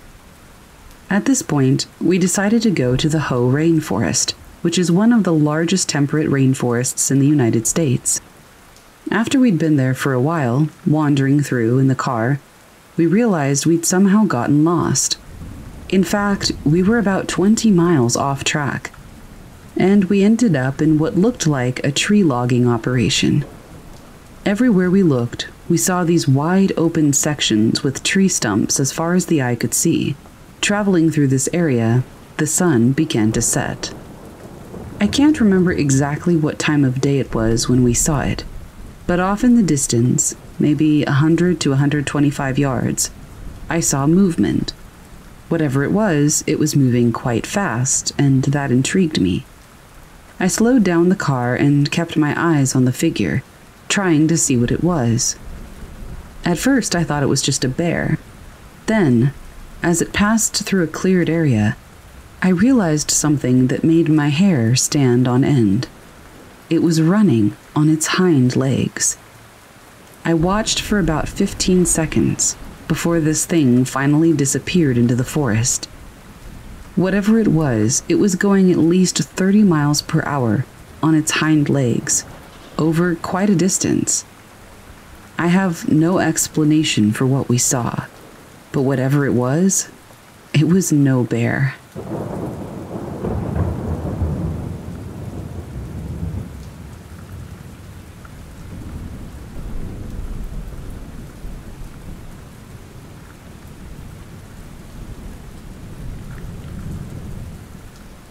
This happened a few months ago, and it's really been bugging me. I was out hiking and rappelling with a friend in the hills area near Tombstone. I want to mention that I have spent quite a bit of time solo hiking and camping. I'm used to hearing noises and brushing it off. Anyway, it's late afternoon, and I'm the first one to rappel down. I got to the bottom, and while my partner was getting ready to follow, we heard this noise that I would describe most like a growl or a snarl. It sounded like it was coming from the ridge above both of us. If facing the cliff, it sounded like it was coming from the right side. We both looked around, but didn't see anything. I encouraged him to come down, and I even half joked that it was probably just a bear or a mountain lion. At that point, I wasn't even feeling that nervous. I figured that once the two of us were together again, we would be pretty intimidating to an animal. While he rappelled down, I heard a loud crash to what seemed to be parallel to me on my left. By this point, I'm starting to get pretty scared, because this sound was getting closer and closer. Somehow it had gone from right to left, on an exposed cliff face without either of us seeing it. He successfully rappelled down, and we both agreed we needed to get out of there. We still had a steep downhill climb to the car. We packed up the gear as fast as we could. As we get our packs back on, we heard what sounded to me like a howler monkey. The noise was close, and we still couldn't see what was making it. Of course, it was from the direction that we needed to go. We hauled butt down that mountain and got in the car. I know that it can be pretty easy to let the mind play tricks, but we have the exact same account of what happened. Both of us are really familiar with what's out there, and we've never heard anything like it. Now, this is the part that I hesitate to tell, because I know it sounds even more insane. But we both heard whispering and giggling, like it was right next to us, but we still couldn't see anything. I keep trying to explain to myself that our minds just played a trick. The same trick, but a trick. The first noise I would chalk up to maybe a bear or a mountain lion. Animals are stealthy. They could run in front of us without us noticing, I guess. Something else could have fallen to the right side. What made that monkey noise, though? I don't know. And why do we both say we heard whispering? I don't know. I don't know if anybody else has creepy experiences in Arizona. I want to believe somebody was just pranking us, but there wasn't a single other car in the parking area. My friend believes that we experienced something supernatural. I honestly have no idea what to think.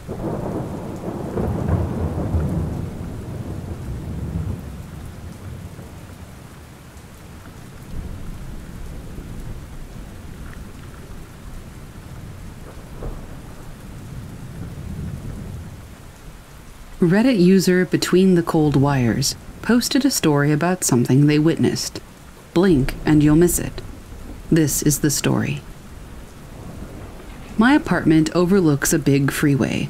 Through my bathroom and kitchen windows, you can see everything on the freeway. I can't tell you how many times I've seen horrific wrecks that have shook my place. When I want to use the restroom, my toilet is right there by the window, so you always see what's going on. I came across 5 cop cars, 1 wrecker, fire trucks, and 2 cars. The first car was white, and then about 8 feet behind it was another car. The wrecker was in front of everything, and it hadn't even dropped the bed or anything. Normally I just glance over and feel kind of bad about what I'm seeing and move on. But this time it was different, because it looked like there were a bunch of rescue people on the car, in the back, and there was stuff being pulled out all over the ground. But the cars didn't look wrecked, and normally there aren't that many cop cars unless it's a crime. I can't see that well, because I need my glass to see the small details, and I was curious what they were doing in that car and what was on the ground. Was it a shooting or something? Another weird thing is that I didn't hear any wreck like I normally do. I didn't hear anything at all. I only noticed that all this commotion was happening when I looked out the window. So I thought, I'm gonna run out to my car and get my glasses, because I use them for driving. As I went down, I also passed my kitchen window, and I saw all the red lights flashing. Just a few seconds to go down the stairs, and a few more seconds to my car, got my glasses, came back up, and in a matter of 2 minutes, everything out that window was gone. There was no evidence of anything, not even debris on the ground. There's no way that one wrecker, that didn't even have its bed down to move the 2 cars, was gone that fast. There was no way that all of that stuff was pulled out of the car and somehow put back in completely in 2 minutes. What the heck just happened? The feeling you get when something like this happens to you is a split second of, did I just lose time? I know I'm not crazy. Did any of this even happen? About 20 years later, I had another experience living by the freeway, with some wrecks, but nothing like this. Still crazy though. What happened was, I heard a wreck, called it in, and they came out. The person was deceased. I watched them clean it all up and then went to bed. 30 minutes later, I heard a wreck, jumped up, looked out my window, and it looked like the exact same wreck. I called that one in too, just in case. I even told them that there was a prior wreck, the exact same way on this location, and I started questioning 911, asking if they had properly cleaned up the area. As I watched the second wreck, it was pretty much identical. The person was deceased in the exact same way. In the morning, I checked out the news, and what happened was that both cars went the wrong way up the ramp at the same location, hours apart, and both were decapitated in the same spot. The ramp appears to have no problems or indications that would have directed people onto it instead of off. I knew then that something really weird had happened that was unexplainable. What's even more messed up? I just checked our city's active incident reports, and it's not on there. I would say to look between 11 and 12 p.m., so I did. I looked at the time and date, and it wasn't on there. There's one freeway report, but it's not even in the area that this happened. So it's like both of these things just don't exist.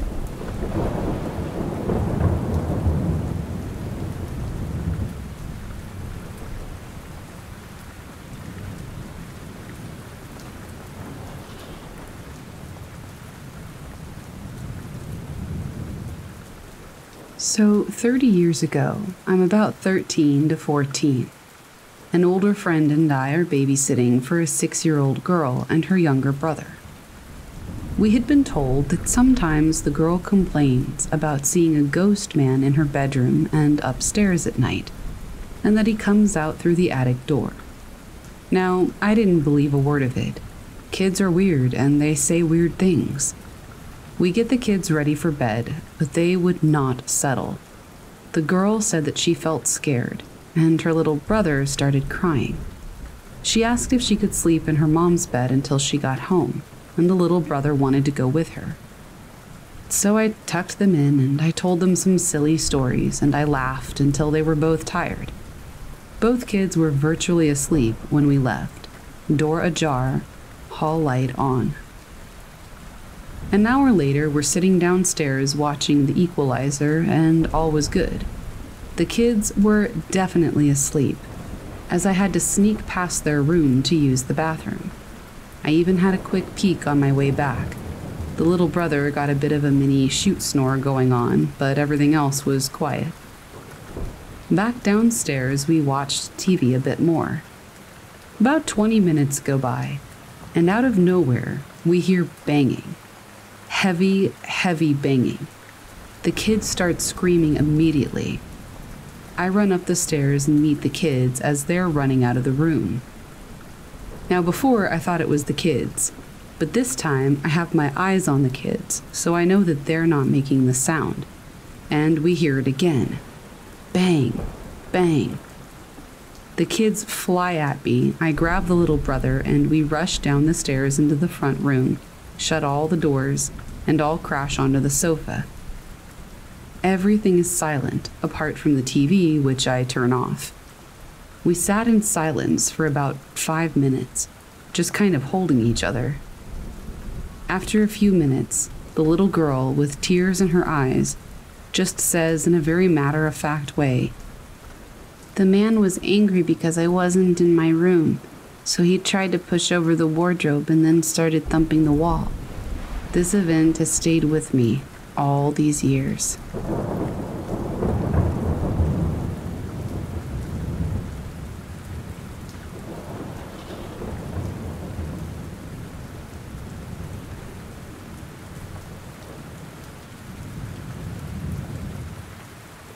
Our next story is about a woman who experienced a wild glitch in the Matrix, and she wasn't the only witness. Here's her story. If you don't believe in magic or the supernatural, just go to Africa. The stuff you see there is going to change the whole trajectory of your life and everything you thought you knew. I was born and raised in Australia, but when I was 15, I moved to Kenya for 4 years with my siblings. I just recently came back. I'm 19 now. I have a lot of glitch in the Matrix stories in Kenya, but this one is the most interesting to me. My older brother and sister and I decided to go to the grocery store after school because my grandma, who we were staying with, wanted eggs. We found this outside marketplace type thing where all the food is on tables on the side of the street. We were picking some eggs until everyone near me started screaming. I got scared, and I looked where everyone else was looking. They were looking and screaming at an old lady. She was just standing still. She looked so normal. Nothing was creepy or scary about her. There were a lot of Muslims in the area of Kenya that I lived in, and they were all shouting Islamic phrases at her, some reading the Quran. It was such a scene. Then, as I was watching her, she disappeared. I can swear on all the heavens and gods above that I am not lying. This woman disappeared on the spot. Just gone. The moment she vanished, everyone started screaming even more. My brother tells me this is all very normal in Kenya, and people believe that women like her are demons, and that's why they were yelling at her to leave. I don't care what it was, but she vanished on the spot. No walking away, nothing to block my view of her, just vanished. My brother and sister saw, the cashier lady at the food place saw, a lot of people saw this. We ran home and told my grandma, and she goes, "Oh yeah, that's normal here." "What?" I said. She said that it was people who use black magic to get around, and to never interfere with them. I'll never forget what that woman looked like, or how my body reacted when I saw her vanish. But along with my other experiences, I know for a fact that the supernatural, magic, and other things exist in our world.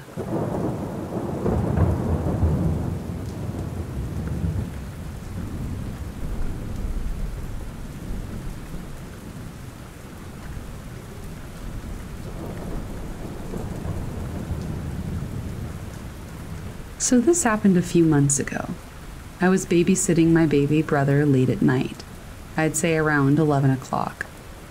I have a video baby monitor with me almost all the time, apart from this one time where I left it in my room while I went to grab a drink downstairs. While downstairs, I heard a loud crash coming from my parents' room, where he sleeps as he's quite young. I also hear him crying. Obviously panicked, I rush up the stairs, and I find that my brother is sleeping soundly, but my parents' TV is on the floor, and the screen is cracked. I put it back up and just hoped that my mom would believe me that I had no idea how it had fallen. Considering that it's quite heavy and on a stable surface, and the cats can't even knock it over, I was quite confused. Go forward a couple of minutes and I'm in my room, just relieved that my brother is safe. But I feel this constant negative energy. Anxiety just filled me, and I could feel eyes on me, but I knew that no one was home. Soon after my parents' return, I tell my mom what happened. She checked my brother and the TV. She calls me in and says, "What crack?" I walked in to find that the TV was completely fine.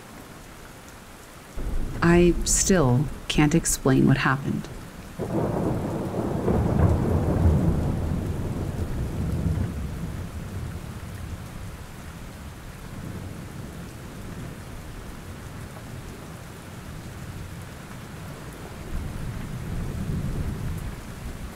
Some of my friends and I ventured into an old abandoned hospital that's pretty securely boarded up. We climbed through a broken window that was maybe 8 inches at most. It was nighttime, and most of the large hospital campus is abandoned, with welded doors and boarded windows. And though people had obviously gotten in before us, there was much less graffiti and damage than we're used to seeing in these places. The campus has several buildings, and we were clueless as to which one we were in, until we found a morgue in the basement and medical equipment strewn about. We didn't hear anything or see anything out of the ordinary, except for the light in the attic. The building had no power, yet we could see from the top floor that a light was on above us. We couldn't get into the attic, as the only staircase up there had a chained and bolted door. It was a little odd, but I'm not sure if it was paranormal. I suppose it could have been a solar-powered light, but why? Would the bulb ever go out? It didn't scare us off. We did continue wandering around for a while, and like I said, nothing crazy happened. But it's still very strange to me that there was a light on in a powerless attic.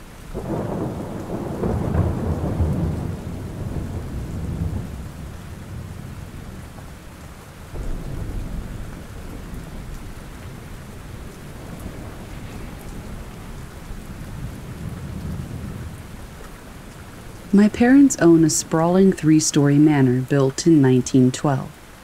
This house has a finished bedroom in the attic, which is mildly weird on its own.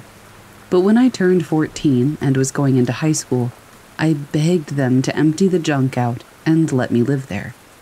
I thought it would be totally awesome, like having an apartment away from the rest of my family. They agreed I could do it, and I got to paint it, and put in new carpet and fill it with the furniture that I picked out. All vintage, because that's what I like. The place was awesome, but the door didn't quite fit into the jamb anymore, so it would swing open on its own. I was not cool with having the door open to the rest of the attic in the middle of the night. I shut the door as tightly as it would go, and before bed, I jammed it shut with my desk chair. I really wedged it in there. I had my sister test, and the door would not budge from the attic side. Cool. I went to sleep. The next morning, I woke up feeling refreshed, until I noticed that the desk chair was tucked back under the desk. The door was shoved all the way open, so hard that it had actually dented the wall, and I had no explanation. To this day, all present family members swear they didn't do it, and I think I would have had to have heard them anyhow. I decided the ghosts in the attic didn't like me shutting them out. For the duration of my time living in the attic, several years, I left the door open, and nothing else really happened, so I guess all they wanted was some freedom. Still, definitely freaked me out.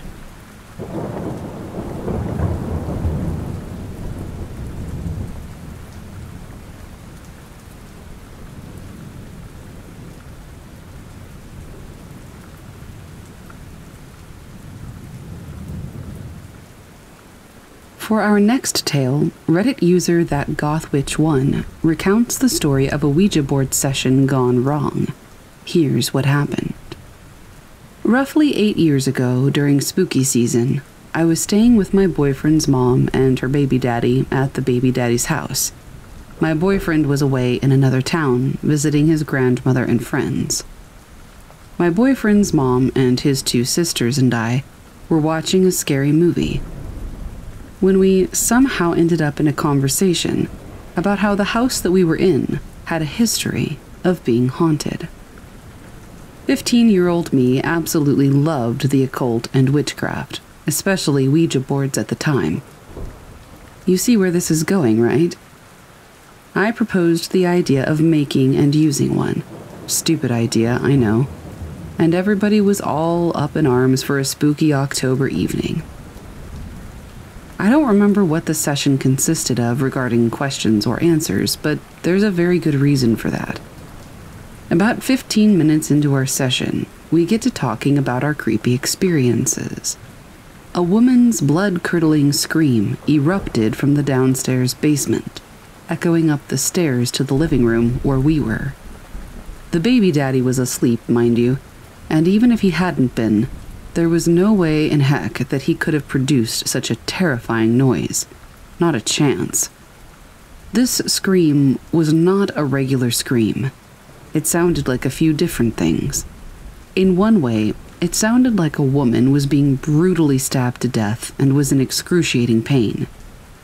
In another way, it almost sounded otherworldly, straight up demonic. It reminded me of what I would imagine a banshee to sound like if I'd ever heard one. We all panicked. All 4 of us heard it. It sounded so clearly like a physical person, so much so that we were scared that somebody was really down there, so the mom went down to make sure that there wasn't, and there wasn't. We said goodbye and ended the session. To this day, I'm still unsure if it was a lost spirit calling for help, or if it was a dark entity making its presence known.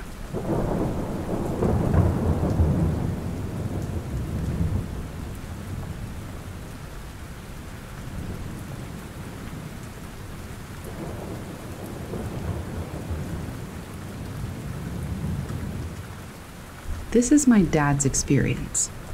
My dad grew up in Indonesia, and he told me about this time that he and a friend were traveling to another province for work. It took a day or so to get there, and after driving their van all day, they needed to spend the night somewhere. They stopped at some kind of local inn, and asked how much it would be for the night. The owner said that it was much cheaper that day of the week and asked if they were sure that they wanted to stay there that night. This was because previous guests had said that on that day of the week, they would hear banging on the doors and loud footsteps walking toward the bed they were sleeping in. Well, my dad and his friend didn't believe in ghosts or anything, so they decided to stay the night because it was cheap and better than spending a night in the van. As they started to go to sleep, it was all quiet for a couple of hours, until they heard banging on the door, which woke them up. My dad and his friend immediately thought that the staff were playing a prank, so they checked the door, but nobody was there. They were a little bit spooked, but they tried going back to sleep. After about 20 minutes or so, they heard the door handle rattle, and then they heard the locked door open. Both of them were frozen and hid their faces under their sheets. They then heard heavy footsteps, like somebody was wearing boots, walking closer to the bed. Neither of them wanted to look, but my dad decided to rip the sheet off and see what it was. He told me that when he ripped the sheets off, he glanced what was there. It was a figure of a man, maybe in his early 40s, wearing extremely dirty clothing and boots. The man's face was extremely pale, and he just stared at my dad. My dad tried to scream, but he couldn't, and eventually his friend had a look at the figure. They were both just speechless. After a few moments, all they could really do was cover their faces. They went back under their sheets, and when they did, they heard the door slam, but no footsteps leading up to it. After a couple of minutes, they checked to see if it was still there, but it was gone. They immediately grabbed their backpacks and left the place and just kept driving. After that incident, my dad is a very strong believer in ghosts.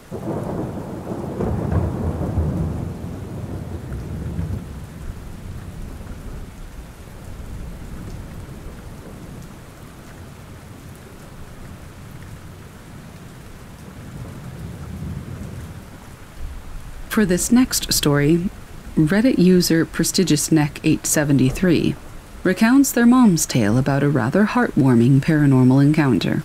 Here's her story. My grandma unfortunately passed away around 5 years ago.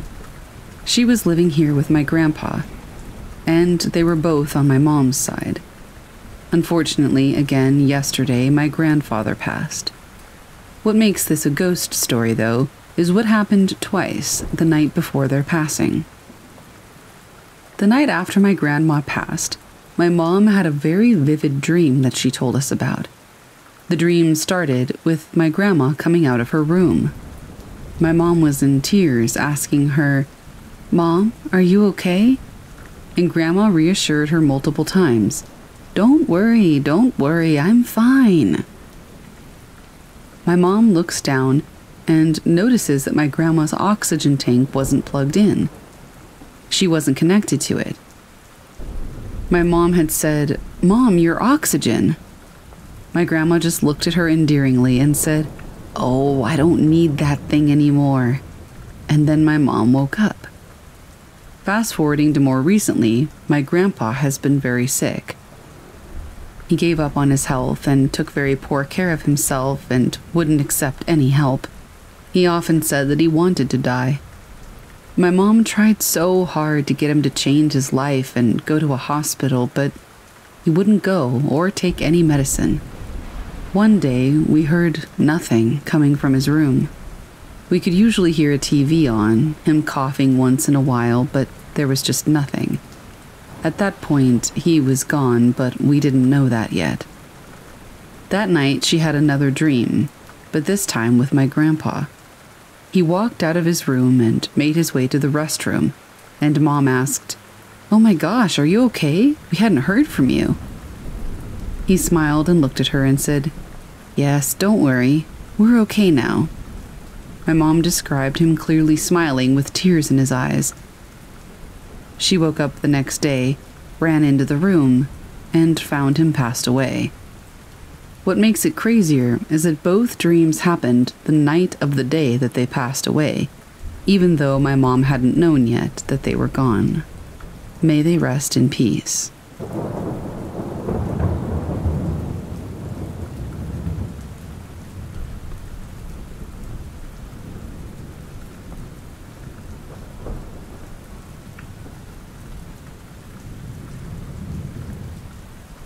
I am a 20-year-old male, and my buddies and I enjoy late-night walks on the trails within the various conservation areas in my region. We live in southwestern Ontario. Late last week, we decided to check out an area called Pleasant Valley. To my knowledge, this area has a deeply rooted history with the Underground Railroad, Indigenous people, as well as the War of 1812. If I'm not mistaken, it's because of its proximity to Lake Erie. At least that's what I've heard. We entered the woods at about 2 a.m., and immediately upon entering, I was overcome with a bad feeling. After walking for some time, the feeling progressively worsened, until we reached 2 bent trees in an X over the path. One of my buddies pointed out the fact that it was, quote, bad juju to go underneath, and we should just call it a night. We all felt watched, so we thought it was probably a good idea. As soon as we turn around and start to head back, the entire forest seemed dramatically quieter. We all hear a loud, distinctively human whistle behind us, almost like how you would call a dog over. There's no way that anybody could have been out there at that hour. There's no homes in close enough proximity for someone to just be out and about. We all ran, and I was honestly terrified. My friends and I are all relatively big guys, and we're pretty comfortable in the woods, so it takes a lot to get us running. There was also this faint, unpleasant odor, kind of like rotting eggs, as we left the forest, and it wasn't present when we initially entered.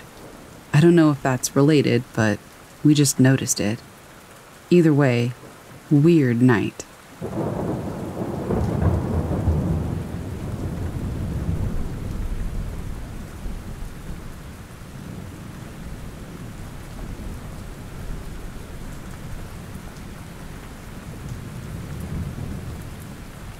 A few years ago, I was camping in the Serengeti as part of a safari I was doing. We had set up our tents in a designated camping area with a bathroom building. I'm from the States and had been camping and backpacking tons of times, but the Serengeti felt different. We could hear baboons from our tents, for one. In the middle of the night, I had to pee, so I carefully unzipped my tent and started walking through the grass toward the bathrooms. Already, I was feeling a little jumpy.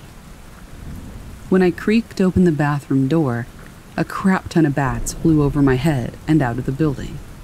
It felt like that scene in Batman Begins where young Bruce Wayne fell into the cave. I was just really hoping that nothing else was in the bathroom. It just felt really eerie. It ended up all right, but I was very glad to get back to my tent. On a separate trip, I was hiking through southern Ethiopia with a guide to a lake where we would be able to take a boat and see some hippos. It was quiet for the most part, but a portion of our hike took us through some brush and trees, and we started hearing this loud, gruesome moaning, and the whole forest felt still. We looked and looked to find out what was making the sound, and that's when we saw a massive baboon lying face down on the ground, dying. We gathered from its position that it must have fallen from a tree and seriously injured itself, and was now crying out in pain. Obviously, we kept our distance because we didn't know how it would react, or if any other animals would be nearby. The noise it made was both heartbreaking and terrifying. It had an almost spiritual quality to it. We moved on shortly after, but I'll forever remember how I felt watching this animal die alone in the forest. Honestly, it was one of the most surreal experiences of my life.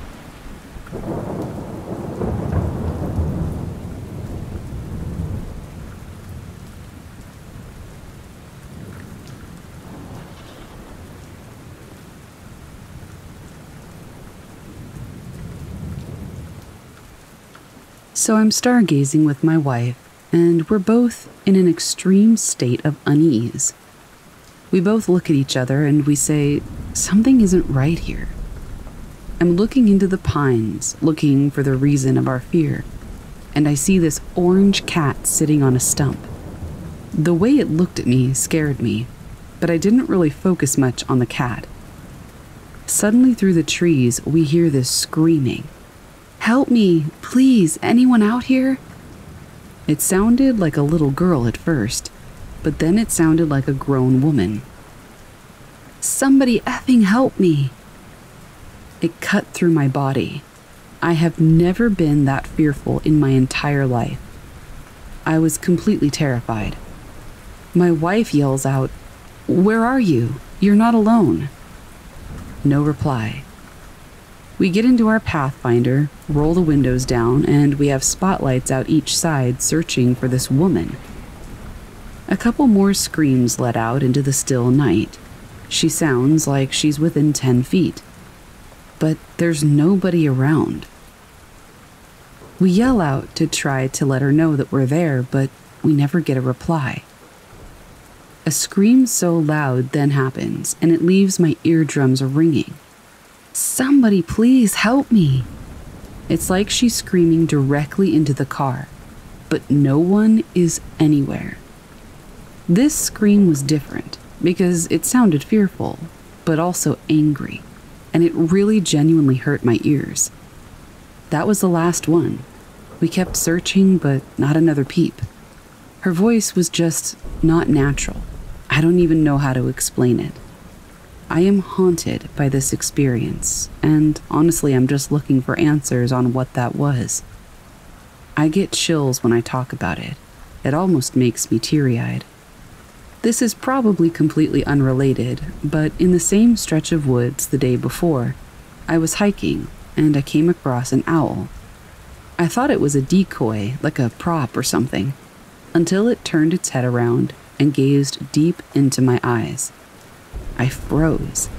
I wasn't exactly fearful, but it had a strange effect on me. Its eyes were orange, bright, almost glowing. We locked eyes for what seemed like minutes, and then it flew off without a sound.